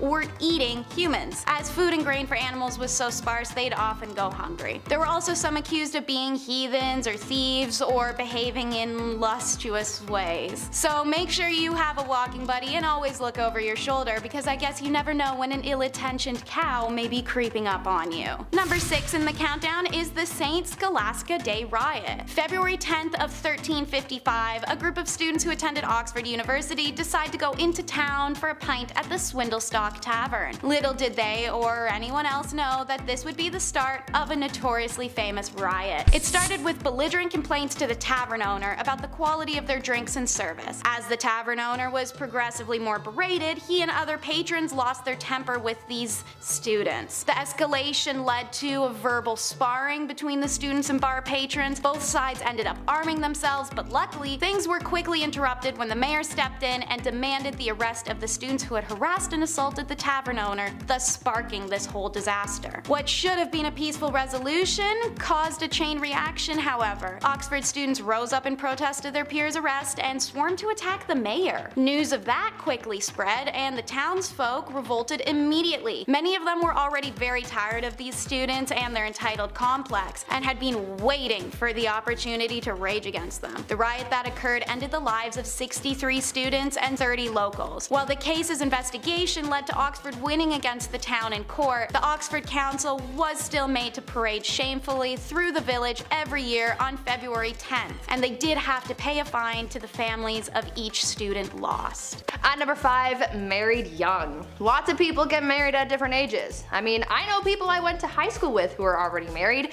and I know people who didn't get married until later in life. But in medieval times, women, or rather girls, were getting married off at very young ages. At just 12 years old, a girl would reach the age of maturity and was then entitled to marry, usually to someone her parents had already chosen for her. To me, that just sounds so unfair, right? I mean, this kid hasn't really been able to live their life, make mistakes and learn from them, and now they're expected to be a wife and soon a mother? I could never. I mean, I'm only 22, so I'm not even thinking about those prospects, but I couldn't even imagine the amount of pressure that would be on a 12-year-old at the time. What's worse than just the age at which these girls got married was the treatment that they received from their husbands. Under civil law, a husband was literally allowed to physically harm his wife. In moderation, of course. It was actually a medieval tradition for husbands to, quote, treat his wife as a pupil and teach her manners. As you could imagine, this made a lot of wives really mad, and so many wives offed their husbands. But things rarely got better after that, because if they were caught, they would be sentenced to burn at the stake. Note to self, Don't get married in medieval times. Number 4, the walk of shame. We've all heard the term walk of shame at some point, but what does it really mean? And also, where did it originally come from? Well, it was originally referred to as a skimmington or rough music.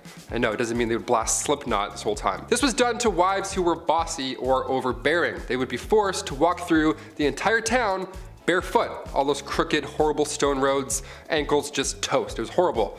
They would also be scandally clad too, because why not? Because men are making the rules, that's why. And as you guessed it, crowds would be waiting outside, all prepared to bang pans and yell horrible things at her. I guess these dudes just never had jobs. I don't know, they were just always on standby, ready to yell at a lady walking by through town, bare feet, all because she was deemed too bossy. Okay. If you're wondering who exactly is responsible for these public humiliations, the court. The official court. Judge Judy back in the day would be like, yes or no, did you raise your voice? Okay, case dismissed.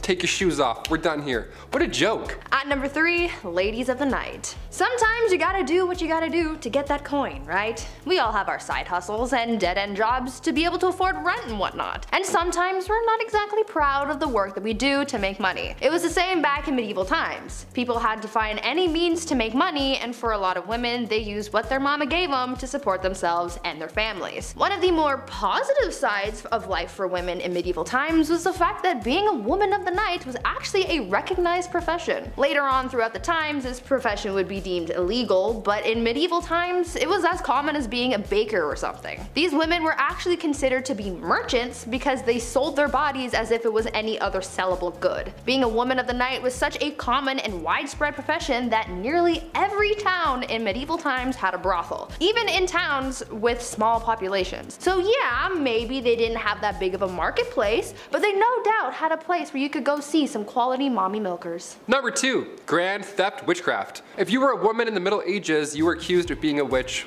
pretty often. They thought women communicated with the devil, like Bree mentioned earlier, just because some townsfolk with 3 teeth said so.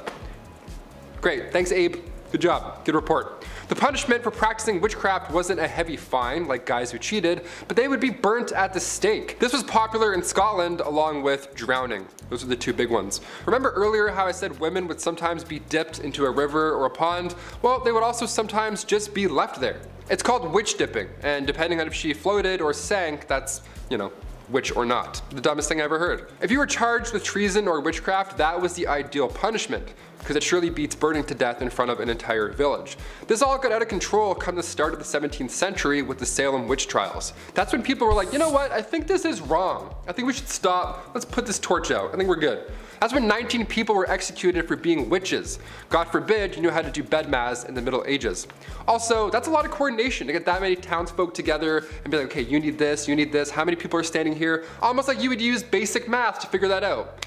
You're a witch too. Spoiler alert, we're all witches, because we know things. I don't know, I hate this.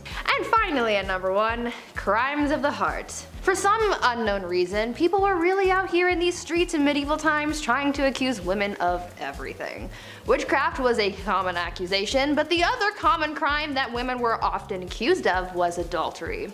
But you see, the thing is, someone could accuse a woman of adultery even if she never had physical contact with another person. Now, how the heck does that work, you ask? Well, it depended on where these people lived. During the medieval age in the Byzantine Empire, it was considered adultery if they spent a night outside of their husbands' or parents' homes. In Slavic parts of Europe, a woman could be considered guilty of infidelity for simply going to a public event. I'm pretty sure with this logic, if you even breathed in the same general vicinity of a man, then you could be accused of adultery. I mean, what the F is that up? The only bright side, I guess, is the fact that when it came down to punishments for adultery, men usually got the worst punishments in comparison to women. However, they would be accused of this crime way less often than women, so I guess in a way we still got the short end of the stick. Damn it. Number 10. Gucci to the socks. Mansa Musa may be the richest human to have ever walked planet Earth. The 9th emperor of the Mali Empire made his massive fortune by exploiting his country's salt and gold production. It is estimated his wealth today would be worth $400 billion US. That is a lot of money.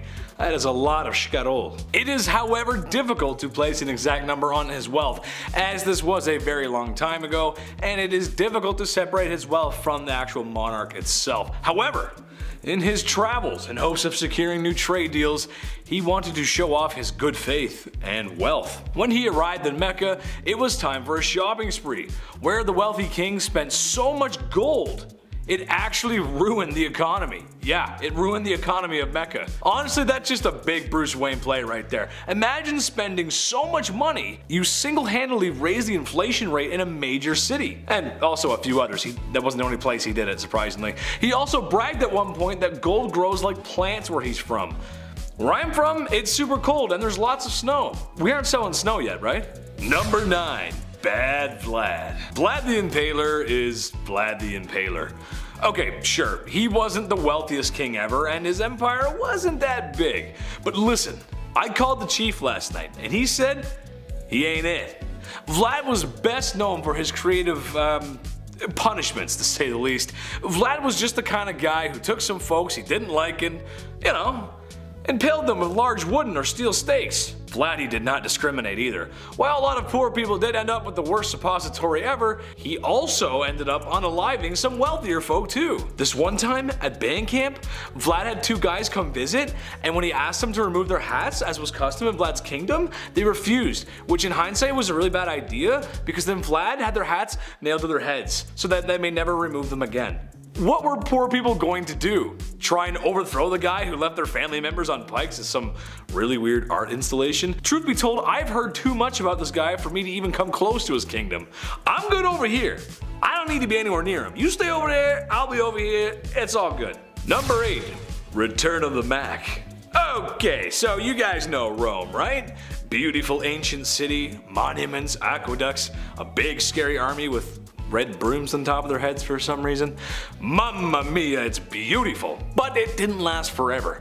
After many years of conquest and living well, it eventually decayed and sort of split in half, with a west and east. The East becoming known as the Byzantine Empire, which it honestly did pretty well for itself too. This includes the adventures of Basil II. He's nicknamed the Bulgar Slayer. For video games out there, Doomslayer is a big dude in green armor that does what exactly? Slays demons. So that means Basil slays Bulgars. Huh? Yeah, real nice dude. With his financial might and power, he was able to conquer Bulgaria, which lasted a long time actually. And by the time of his death, Basil was the wealthiest man in Byzantine. A classic tale of a man in charge exploiting and pillaging those less fortunate. Number 7. Off with his belly. King Henry VIII was a guy known for a few shady things. Removing your wife's head because you want a new wife isn't exactly the nicest way to go about divorce.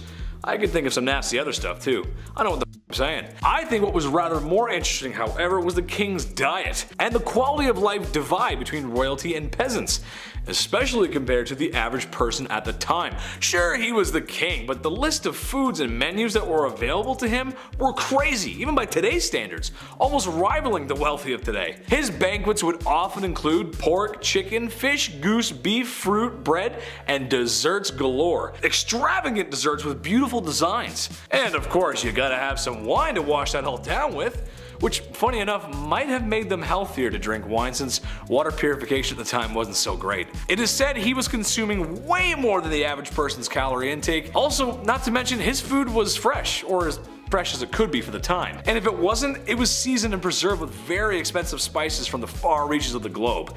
Spices that no normal person can get their hands on. The average person may not have been starving, but the quality of food and lack of fresh proteins show you what the almighty gold coin can do. Could someone please pass me the turkey? Number 6. The Cowardly Lion. Richard I was the King of England for a decent amount of time, but didn't spend a lot of time of it in England. He spent most of his time raising taxes so he could fund his international warmongering. After all, that's kind of what history is about. History doesn't usually remember the times we were super friendly and got along. Which brings us to the Crusades! After recapturing Acre in 1191, his enemy Saladin was considering options of what to do next. and also considering prisoner swaps, which actually was common for the time. Sadly, Saladin may have been taken too long, or may have been planning a retake of the city, because Richard had waited too long. Not sure what Saladin was up to, he took prisoners from Acre who were poor civilians and soldiers up onto a nearby hill in full view of Saladin and slaughtered 3,000 people. He's remembered for being Richard the Lionheart for his bravery. All I'm saying is that it's not very brave to kill innocent poor civilians. War is hell, I guess. In our number 5 spot today, we have the Italian Renaissance dark side. Just at the tail end of the years of the medieval period, as we transitioned into the Renaissance period, began the Italian Renaissance. When we think of the Italian Renaissance period, it is known for the development and the rebirth that it caused, which makes a lot of sense considering the word Renaissance means rebirth. But there is one less glamorous and slightly frightening side to this period that isn't always spoken about. Sailors who had been returning from the New World at this point brought something less than lovely back with them, and that was syphilis, which spread through an entire French army. After this, the troops brought what was called the Great Pox to the rest of Europe. Since there was no penicillin back then, the disease spread rapidly and the symptoms were pretty gruesome. It would often happen that the person who had fallen ill would have the skin on their faces essentially be rotting away, which would leave large ulcers. Sometimes people's noses or lips would be pretty much gone, and it happened often that people would very sadly pass away from the disease. So basically, what we think of as a really beautiful time in Europe was both world-changing but also very scary and, like, I don't know, kinda close to a zombie apocalypse. In our number 4 spot today, we have William the Conqueror. In 1087, William the Conqueror decided to take on an all-alcohol diet. This is because he was suffering from extreme obesity and was struggling because of that fact. Because of this, he told his staff that he would only drink wine until his weight went down, but he ended up passing away less than a year later, and most of us are told that obviously this was because of the wine-only diet. That's actually not true. In an astonishing turn of events, this wine-only diet actually worked. Shortly after beginning his diet, he was able to ride his horse again, which was one of the main reasons he started the diet in the first place, as he was previously too heavy for the horse to carry. He actually died after falling from his horse during an expedition, which was completely unrelated to either his weight or his diet. It's entirely possible that had he not gone on this diet, he would have never ridden his horse and maybe would have lived longer? Truthfully, who knows, but I suppose in a very roundabout way, he did still kind of die from his wine-only diet. In our number 3 spot today, we have Olga of Kiev. Olga of Kiev became queen regent in 945 CE after her husband was killed, and during the time her son was too young to rule just yet. Olga knew that once her son was old enough to be crowned king, her power would be taken away, so she needed to see her wishes carried out before that happened. Her wishes included the capturing and killing of those who took the life of her husband, which was carried out by using scalding hot water. Yeah. Don't even want to imagine what that would have been like. Don't kill the king, I guess. Historically, it really doesn't seem to work out well. Apparently, in doing this, however, Olga developed a bit of a bloodthirst, and she would not rest until everyone associated with the people who killed her husband were all eliminated. It seemed like if you even looked in the wrong direction or breathed in the vicinity of someone who had something to do with the king's slaying, you could kiss your own life goodbye. Olga took hundreds of people out of the tribe that the killers were from. She devised a plan to bury the tribe leaders alive, and she even came up with a plan to set fire to their entire village. It is said that Olga may have locked the tribe's leaders in a bathhouse and burned it down, but we don't know for sure. All we do know is that she definitely was not okay. In our number 2 spot today, we have Mansa Musa. Mansa Musa was a deputy to the ruler of the Mali Empire, but when the ruler went missing while on a sea voyage to find the edge of the Atlantic Ocean, Mansa Musa became the ruler in 1312. During his rule, European nations were really struggling due to civil wars and a lack of resources, but the Mali Empire was flourishing because of their abundance of resources like gold and salt. Under his rule, the empire grew to take up a large portion of West Africa as he conquered 24 cities and their surrounding districts. At this time,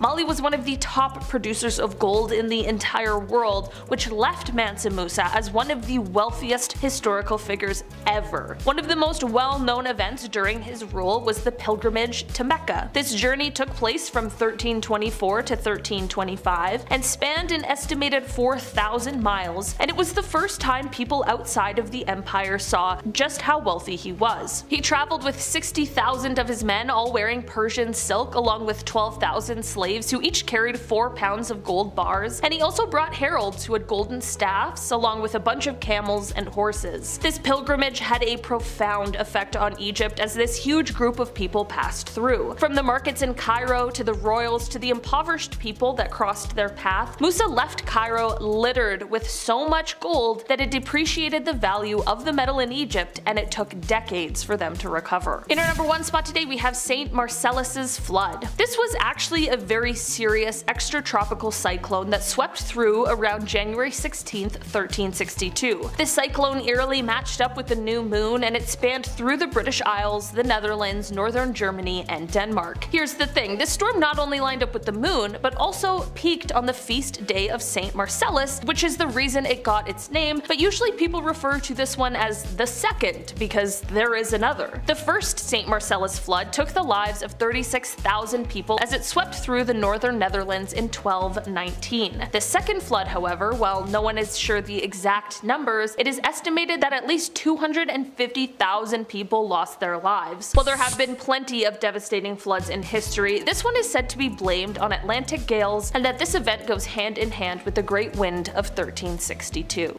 Kicking off the list at number 10, leave. One of the first things you'd want to do if you magically were able to travel back to the Middle Ages is come right back. Yeah, it's not knights in shining armor and drinking unlimited IPAs in a heated cot. It was the Dark Ages. It sucked. More often than not, if you lived through the Middle Ages, you never left your village. Because where would you go? The world is also dark and dangerous. Nothing's built yet. You can't warm up in a coffee shop until your Uber arrives, right? Most travelers just slept outside or under some bushes. Records from that time show that the average person didn't travel in their entire life. The rest of this list should also explain why. Number 9, forget a watch. It's pretty easy to find out what time it is today. You can check your smartphone, you can check your watch, you can check your smart watch. We have everything. We don't even have to adjust the hours anymore during daylight savings. That's how easy it is now. You don't even notice anymore. You're like, why is it all of a sudden? Oh, got it. Apple, so good. Back in the Middle Ages, obviously it was harder to check the time. Minutes didn't even exist yet. Yeah, that tripped me out when I was reading this. The day was divided by 7 long hours. They used water clocks, sundials, all that jazz, but none of them could really tell time to the minute. That long ago, the idea of a minute wasn't a thing. Christian monks were on a tight schedule for work and prayer, so they were actually the first recorded timekeepers in medieval Europe. Imagine being referred to as the recorded timekeeper. What time is it? I'm like, 8. They're like, yo, he's good. Let's get the f out of here. This guy's so good. Even so, the length of those hours depends on what time of year it is. Winter and summer months matter. As a Canadian, let me tell you, these dark, cold winters really do suck. It gets dark at like 4 p.m. now. Finish work, I'm like, well, I guess I'm going to bed. I don't know. Number 8, forget a mask. The plague made a mark on humanity in the Middle Ages. Back then, they didn't wear a mask and social distance. When Europeans were hit with the Black Death in 1348, fleas carried by rats were mostly to blame. Around 1/3 of the population was killed, and it was easily contracted. One sneeze later and your lungs are filling up with liquid. Life expectancy in the late 14th century was 20 years old because of this thing. There was little to no knowledge about germs or how they were spreading, so you'd be in the middle of a literal plague. There'd be bodies lying everywhere, people are dumping their doo-doo out windows, be like, oh, good evening, madam, and then you'd inhale, and then. Number 7, get married. Love is in the air, and in the Dark Ages, marriage was difficult to do. This was long before divorce lawyers came around to get every last drop of you. It was so easy that if you loved somebody, you would just announce that now you're married. Chris, we're married now. Isn't that crazy? That's how easy it was, boom. No need for a priest, big celebration, paperwork? Who has time for that? Nobody likes that. Sex before marriage, of course, was also a no-no, so if somebody just happened to wander into the wrong chamber and caught you doing the dirty, all you'd have to do is lie on the spot and say that you're married, and then be like, get out, weirdo, and they're like, ah, crap, they're married. We'll try again later. But more often than not, witnesses would be asked to be present when this marriage happened, because the sad reality is that guys would often go through all this, get in bed, do the and then deny ever agreeing to the union in the next town when he's shacking up with somebody else. Horrible. Number 6, disturb the peace. When the Toronto Raptors won the NBA championships here, the place looked like Gotham City. Buses were flipped, there was garbage everywhere, people went nuts. Well, it's a good thing basketball wasn't around back in the Middle Ages, because if you disturbed the peace in your local town, maybe you got too drunk, maybe you had an argument, got too loud, maybe there was even a scuffle in an alley, an old 1-2. These situations that are common today usually end up with a slap on the wrist. They'll just send you in an Uber home or put you in the drunk tank. But do any of those things in the Middle Ages and you were locked up in the center of the town for an entire day. You'd be locked to the pillory while the town threw stuff at you and said horrible things. They would assault you verbally all day long in the sun. And depending how bad you were the night before and which town you upset, your punishment could be 30 minutes, it could be short and sweet, or it could be all day long and brutal. Both of these sound awful with a hangover happening at the same time. Hit that thumbs up and keep the peace. Huh? Number 5, Shroud of Turin. They say art is subjective, but what does the Shroud of Turin really show us here? Is it JC? Is it Jesus Christ himself? Many believe the cloth shows an image of Jesus when he was crucified, and once you see it, it's hard to argue otherwise, hard to get out of your mind. Radiocarbon tests do date the cloth back to around 1260, and recent studies suggest that shroud was used in medieval church plays that would depict this exact scene, the resurrection of one Jesus Christ. What do you think? Accurate representation or another case of face pareidolia? Face pareidolia is when you see Jesus and things. I got our producer Chris. I see Jesus every day right there. A little bit more jacked than Jesus, but you know, same image, more or less. Number 4, summer is cancelled. Back in 2013, scientists discovered a volcano on Lombok Island in Indonesia that went off sometime around May into October 1257. And scientists all agree that this eruption was the largest blast that the Earth had seen in 7,000 years. So it was quite a spectacle, a horrible spectacle.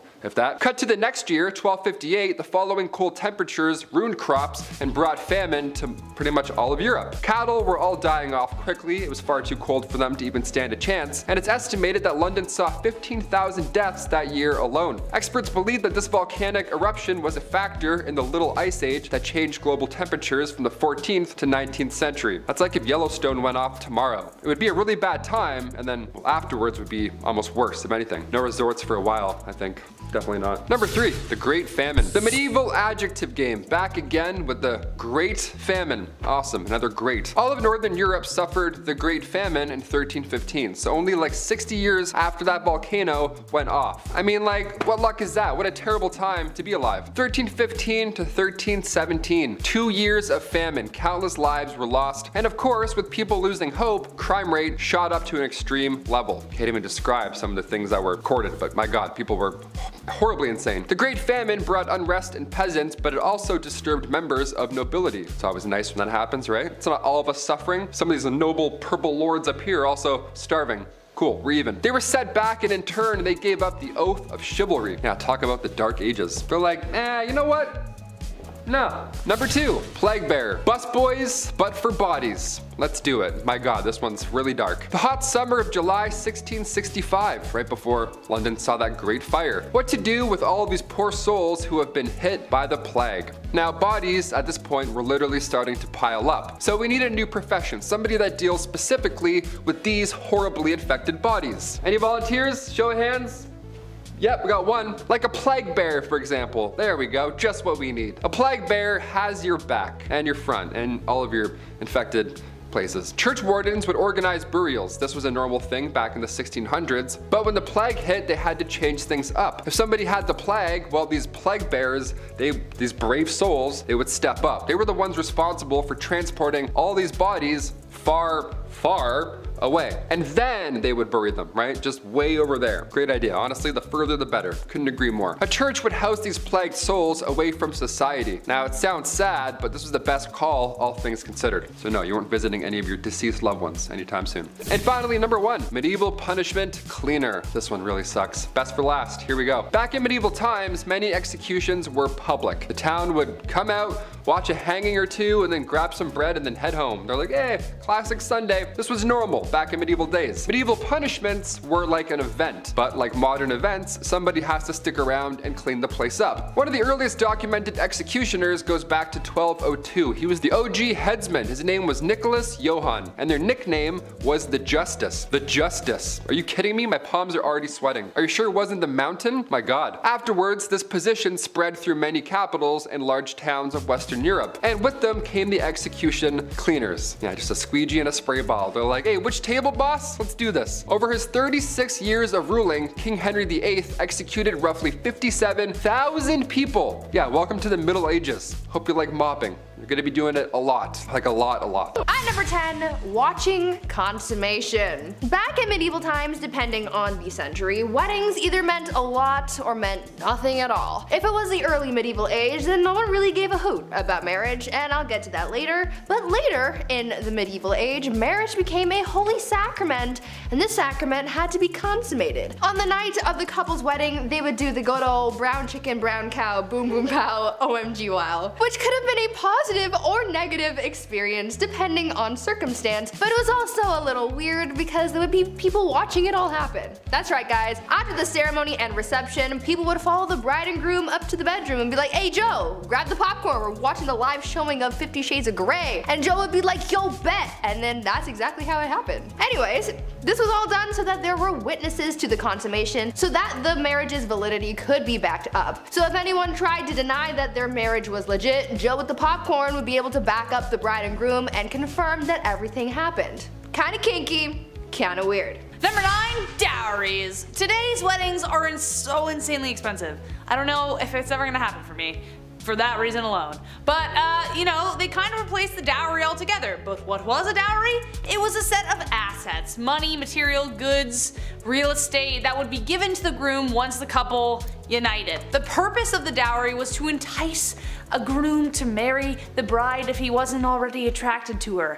A kind of, we will pay you to marry our daughter kind of vibes. But it also acts as a kind of insurance for the bride. Should the marriage end in divorce, the husband is expected to pay it back. So yes, there were indeed take-backsies if things got really bad. Though considering divorce and annulments were rare and the money really never belonged to her, not the best rule to live by, but the groom would also pay something called the bride price or bride wealth. The groom was expected to pay a sum either in assets or money to secure a lady's hand in marriage. This implied security for the bride and their family. But yes, in both accounts, technically, a bride could be bought and sold for whatever price the family/groom deemed appropriate, so really just a marriage pawn. On number 8, shotgun wedding. Marriage and weddings back in the medieval ages were practiced very differently compared to today. Back then, people started getting married and having kids very, very young. Usually, girls would be married off as soon as they hit puberty, so around the age of 12, and they would start popping out as many spawn as possible because the high infant mortality rate made it very difficult to grow a family. On top of the duty to further the population, these marriages weren't for love. Arranged marriages were the norm back then because it was mostly used to join families for status or alliances, or because your dad owed Billy from down the block a favor and he offered you to his son Billy Jr. Marriage ceremonies were also very different back then. Because marriage wasn't as big of a fuss as it is now, it didn't matter where you got married or how soon. You could get engaged in the morning and be married by lunchtime if you really wanted to. Most people didn't need permission to get married, so they could hold the ceremony anywhere. Marriage ceremonies could be held in places like pubs, in the middle of the street, or even in bed. Because of this, it made it really hard to know who was married and to whom until the 12th century when it was declared a holy sacrament that must be observed by God. Number 7, no objections. So obviously, with a lot of people marrying willy-nilly, a lot of marriages mostly made people miserable. Maybe.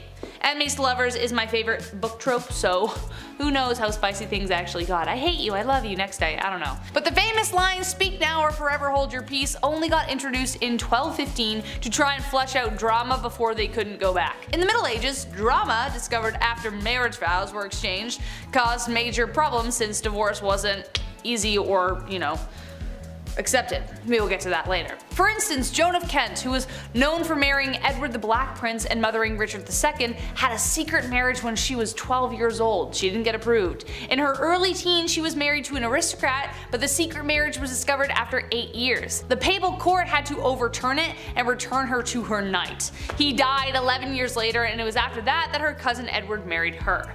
Wouldn't it have been nice to know that little detail before she married the aristocrat guy? Yeah, probably. Would have saved a lot of heartbreak. Hence why the speak now or forever hold your peace was introduced. At number 6, Shoes! Back in the days of old, shoes were apparently a huge staple in society. They were pointy and weird and expensive and complicated and were even integrated into marriage practices. During the wedding ceremony, it was a tradition for the father of the bride to take one of the bride's shoes and give it to the groom. The groom would then tap the bride on the head with the shoe in a token of his authority. But the shoe traditions don't stop at bopping people on the head like little bunny foo-foo. You know how these days there's a tradition of throwing the bouquet at weddings, and apparently whoever catches it is the next to get married? Well, that tradition sort of came from the medieval tradition of throwing shoes at weddings. Instead of throwing flowers, brides would throw shoes at their bridesmaids to determine who was next to walk down the aisle. Now this whole bride throwing things idea has failed me before because I caught a bouquet once and I'm as single as ever, so maybe someone needs to chuck a shoe at me or something this time. Please. For number 5, we're getting a little spicy with risque men's clothing. Now, you may have already heard stories or seen memes about ridiculously long pointed shoes and groin-flattering armor,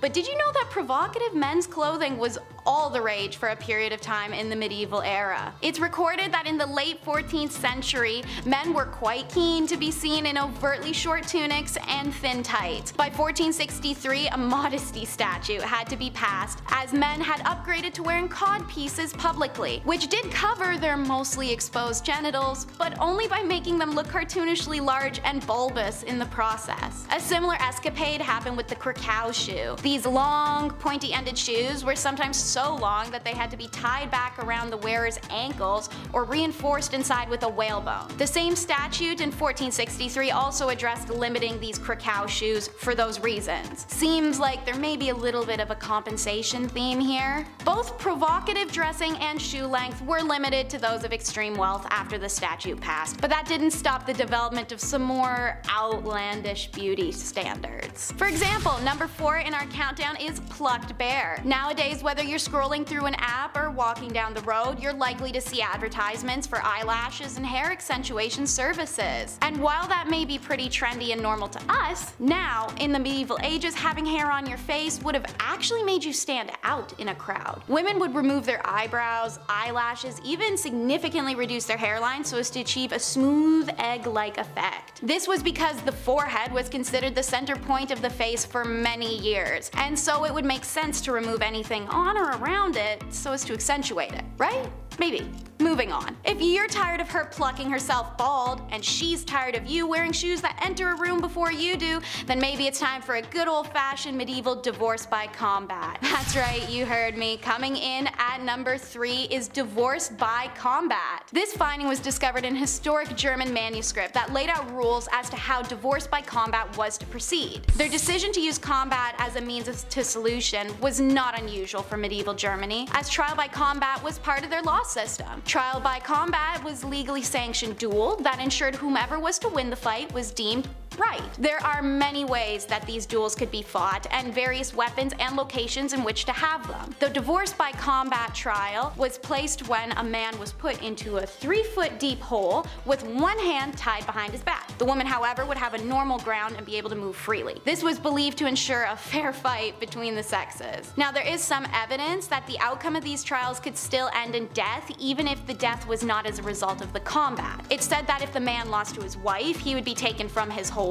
and executed in the town square. If the woman lost, she would be then placed in the hole and then buried alive. So yeah, I'd say maybe try talking it out a little bit first before resorting to a public throwdown that can end in death. And while we're on the topic of trials, number 2 on the countdown is trials of the dead. Who would have such a vendetta with the dead that they would have them unburied to stand a trial? Well, new Pope Stephen, that's who. In 897, the months-old body of Pope Morpheus, the first pope to ever be executed, was extracted from his grave to serve trial for his alleged usurping of papacy. The new pope donned the corpse in elaborate robes and even assigned a deacon for defense. You may be wondering why the new Pope Stephen had done this to his predecessor. Since a holy person's body was considered to become a holy relic in death, it became a holy rite to display their corpse in public tombs or churches so petitioners may still visit their former saint to leave tokens or deliver prayer. What better way to ensure that you have devoted attention of the community than a postpartum smear campaign where your opponent can't defend themselves because, well, they're dead. Stephen found the deceased Pope from Morpheus guilty so that he he could toss his body into the Tiber River, as nobody can venerate his relic if his body is lost at sea. That's a pretty intense way to usurp the person who had the job before you. Joke's on Stephen, however, as shortly after this trial, he was executed just like his predecessor, making him once again come in second to Morpheus. Call it karma. With that dose of crazy, we can move on to medieval madness, which ranks at number 1 in our countdown. What was the medieval madness? Well, if you're a fan of rye bread, you may not want to listen in on this. In an era without refrigeration systems as well as poor hygiene, produce was left to natural elements. As a result, mold and bacteria growth was common and would of course migrate into food. Ergot mold is the most well known for its effect on the brain. It caused wild hallucinations and extreme emotional changes as the chemicals in your brain became imbalanced. The consumption of this mold and bacteria has had a variety of exclusively unpleasant side effects, such as vomiting, diarrhea, convulsions, delayed visions, even mania and psychosis. These symptoms make it obvious as to why this could be labeled as a madness. The extreme cases of ergot consumption would of course lead to things such as loss of limb, gangrene, or death. And this connection between molding rye flour and ergot poisoning wouldn't be made until 1670. So for hundreds of years beforehand, commoners saw ergot poisoning to be things like demonic possession. Many theorize and connect the medieval madness to that of the time periods of the witch trials. The trials began in 1691, a year of intensive wet and cold which produces a higher level of ergot. They ended abruptly in 1693, a year said to be sparse on rye grain. If there's less to consume, there's less ability to be poisoned, making it arguable that there could be a connection between the two, especially as a side effect of ergot poisoning could be mistaken as demonic possession as previously mentioned, and that is also seen as a symptom of witchcraft. Still, this may not be the kind of bread you want to chase. Number 10. Farming.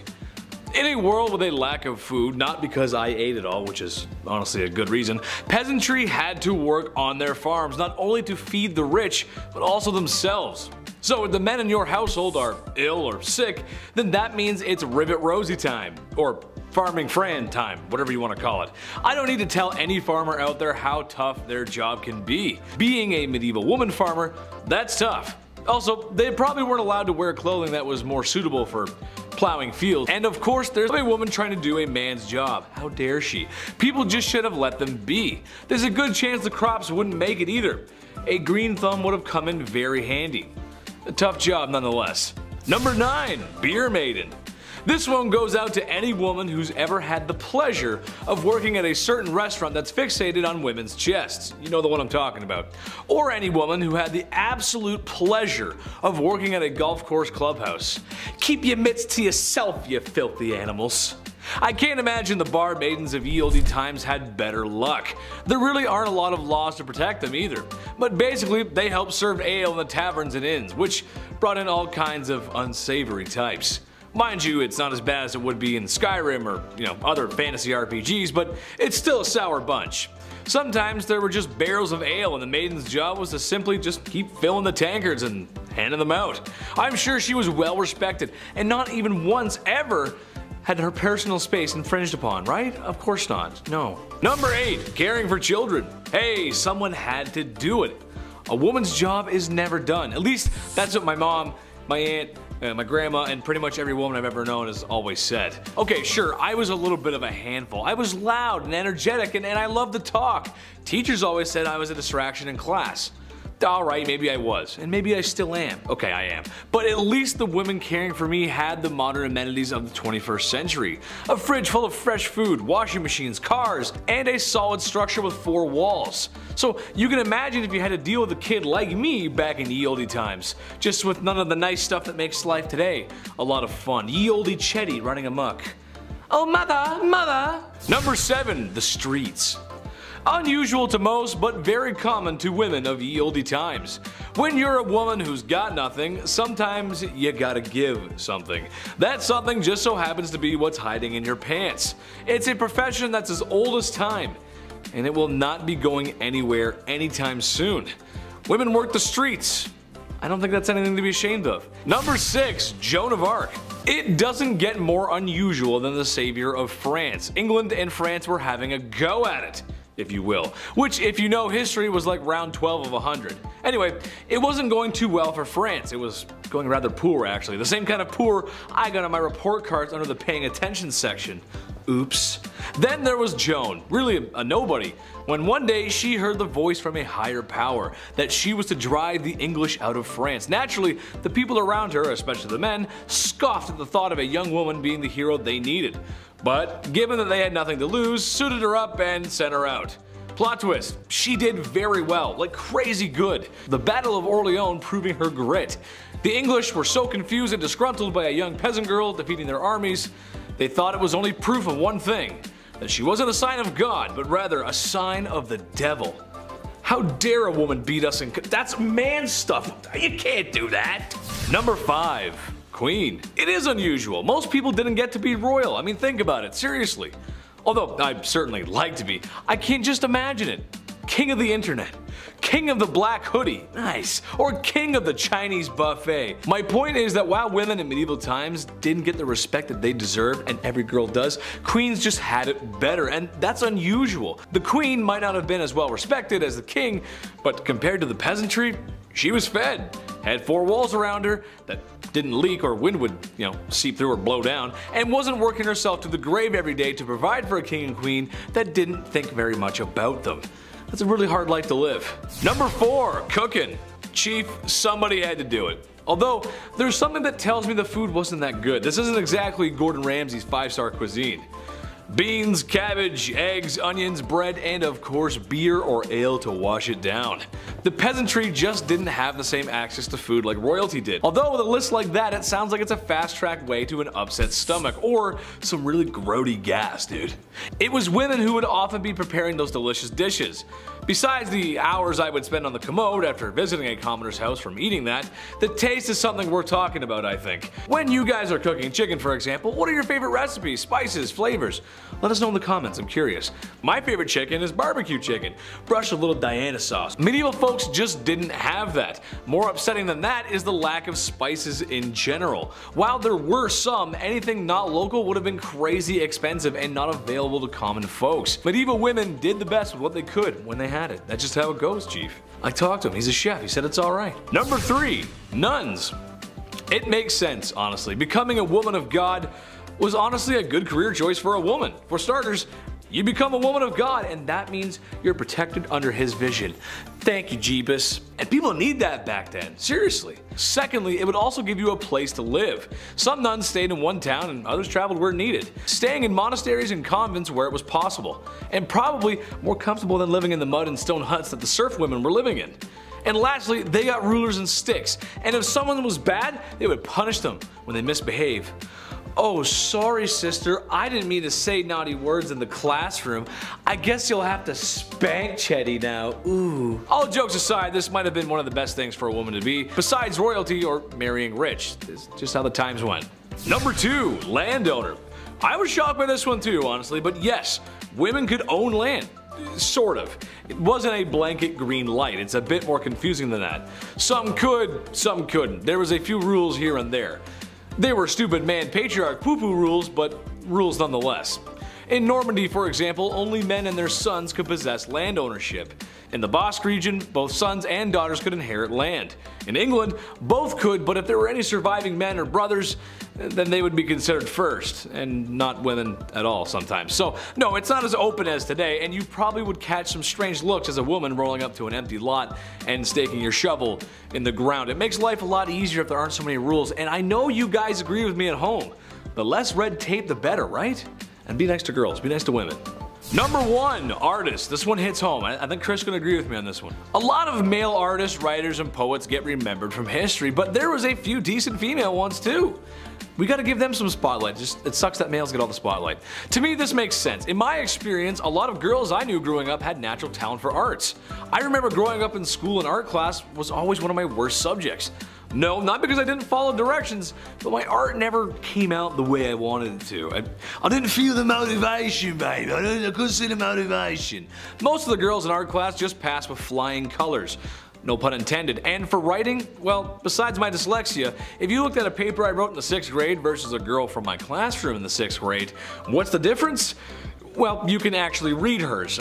Mine are terrible. All grade school antics aside, notable artists and writers include Clerica Gouda, that's a cool name, and Hildegard of Bingen. Names you might not know but for sure are worth a Google search. Number 10. The Dancing Plague. It was a normal summer day in 1518 Strasbourg when all of a sudden patient zero began to twitch and move in a way that was so peculiar. No, this isn't the start of a medieval zombie movie, which actually sounds pretty cool. This was a plague like no other, the Dancing Plague. A dancing woman shortly began to gather a crowd and more people seemed to strangely dance. More people joined in and then it became the Dancing Plague, which lasted for days, strangely. Some were taken in for medical treatment for the strange behavior. Today no one is really sure what happened. Some think it was the devil's work. Scientists today think it could have been a mold-induced psychotic incident, and other people think it could be just classic medieval hysteria. However, I'd like to think it was John Taverner's newest mixtape. Number 9. Rushed Wedding. Not all marriages back in the medieval times were for political and strategic gain. Some of it was actually for love. And some of it was extremely spontaneous. There wasn't even an official ceremony for a long time, and if you wanted to get married, the two of you just had to both give verbal consent, which is always a good idea. As you can imagine, this meant a lot of people would be getting legally bonded to each other in the streets, at the pubs, and while together in bed, which taking into account that people were considered old enough for marriage at obscenely young ages, they were not really thinking with their brains right then. But hey, life was short and love was fiery. But because of this, it was kind of hard to prove the whole thing, so we came up with a lovely way of confirming the whole situation. Number 8. Splash Zone. Let's get it on. Ooh, ooh, ooh, babe, let's get it on. Ooh! Man, I love that song. I love the classics. You know, sometimes those moments in life require that special soundtrack. Like when I'm gaming, I love synth pop. When I party, I'm a man who enjoys some Drake. How you doing, buddy? And when it's time to get low, I like the official soundtrack of Shrek. What can I say? Cinematic masterpiece. That being said, that's all that needs to happen in those intimate moments. For medieval times and in many places around the world, people would have to watch the signing off of the marriage. This included friends, family, local leaders, and maybe some nobility. You know, just to make sure the marriage went through properly.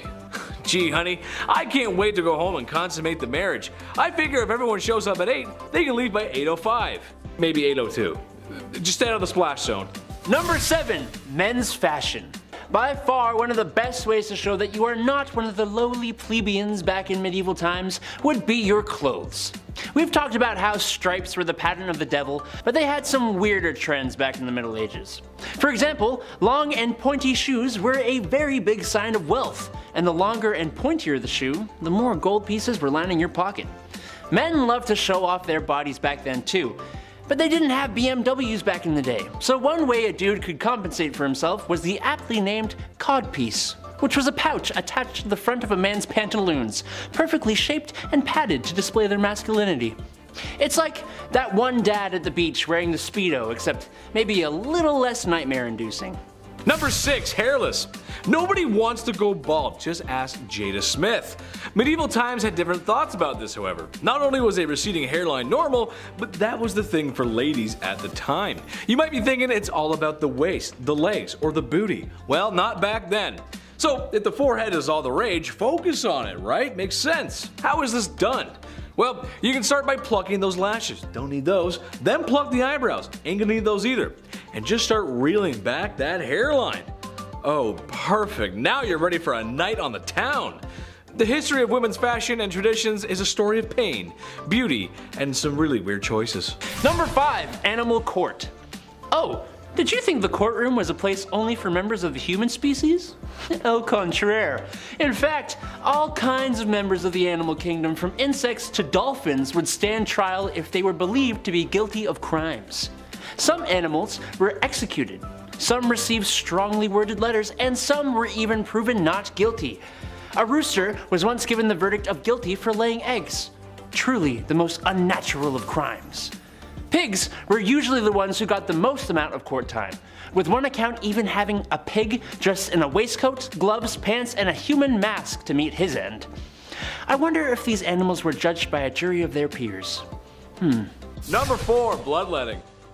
Look, we all know that a lot of men in their mid-40s treat their bodies like a rusted out Chevy Tahoe. I'm one of the same. Yeah, it needs a lot of work, but Dad got an oil change, so that makes it all better. This was common back in medieval times. A simple fix, or a one fix fits all for every health issue, was, of course, bloodletting. The old drain you of your precious life juice so you can get a detox, bro. Look, at first glance, yeah, it makes sense. If my Chevy runs a wee bit better after an oil change, then why not? It makes sense. Well, the truth is, there really isn't any new blood going in, so it's not so much as an oil change as it is so much just draining you of your energy, bro.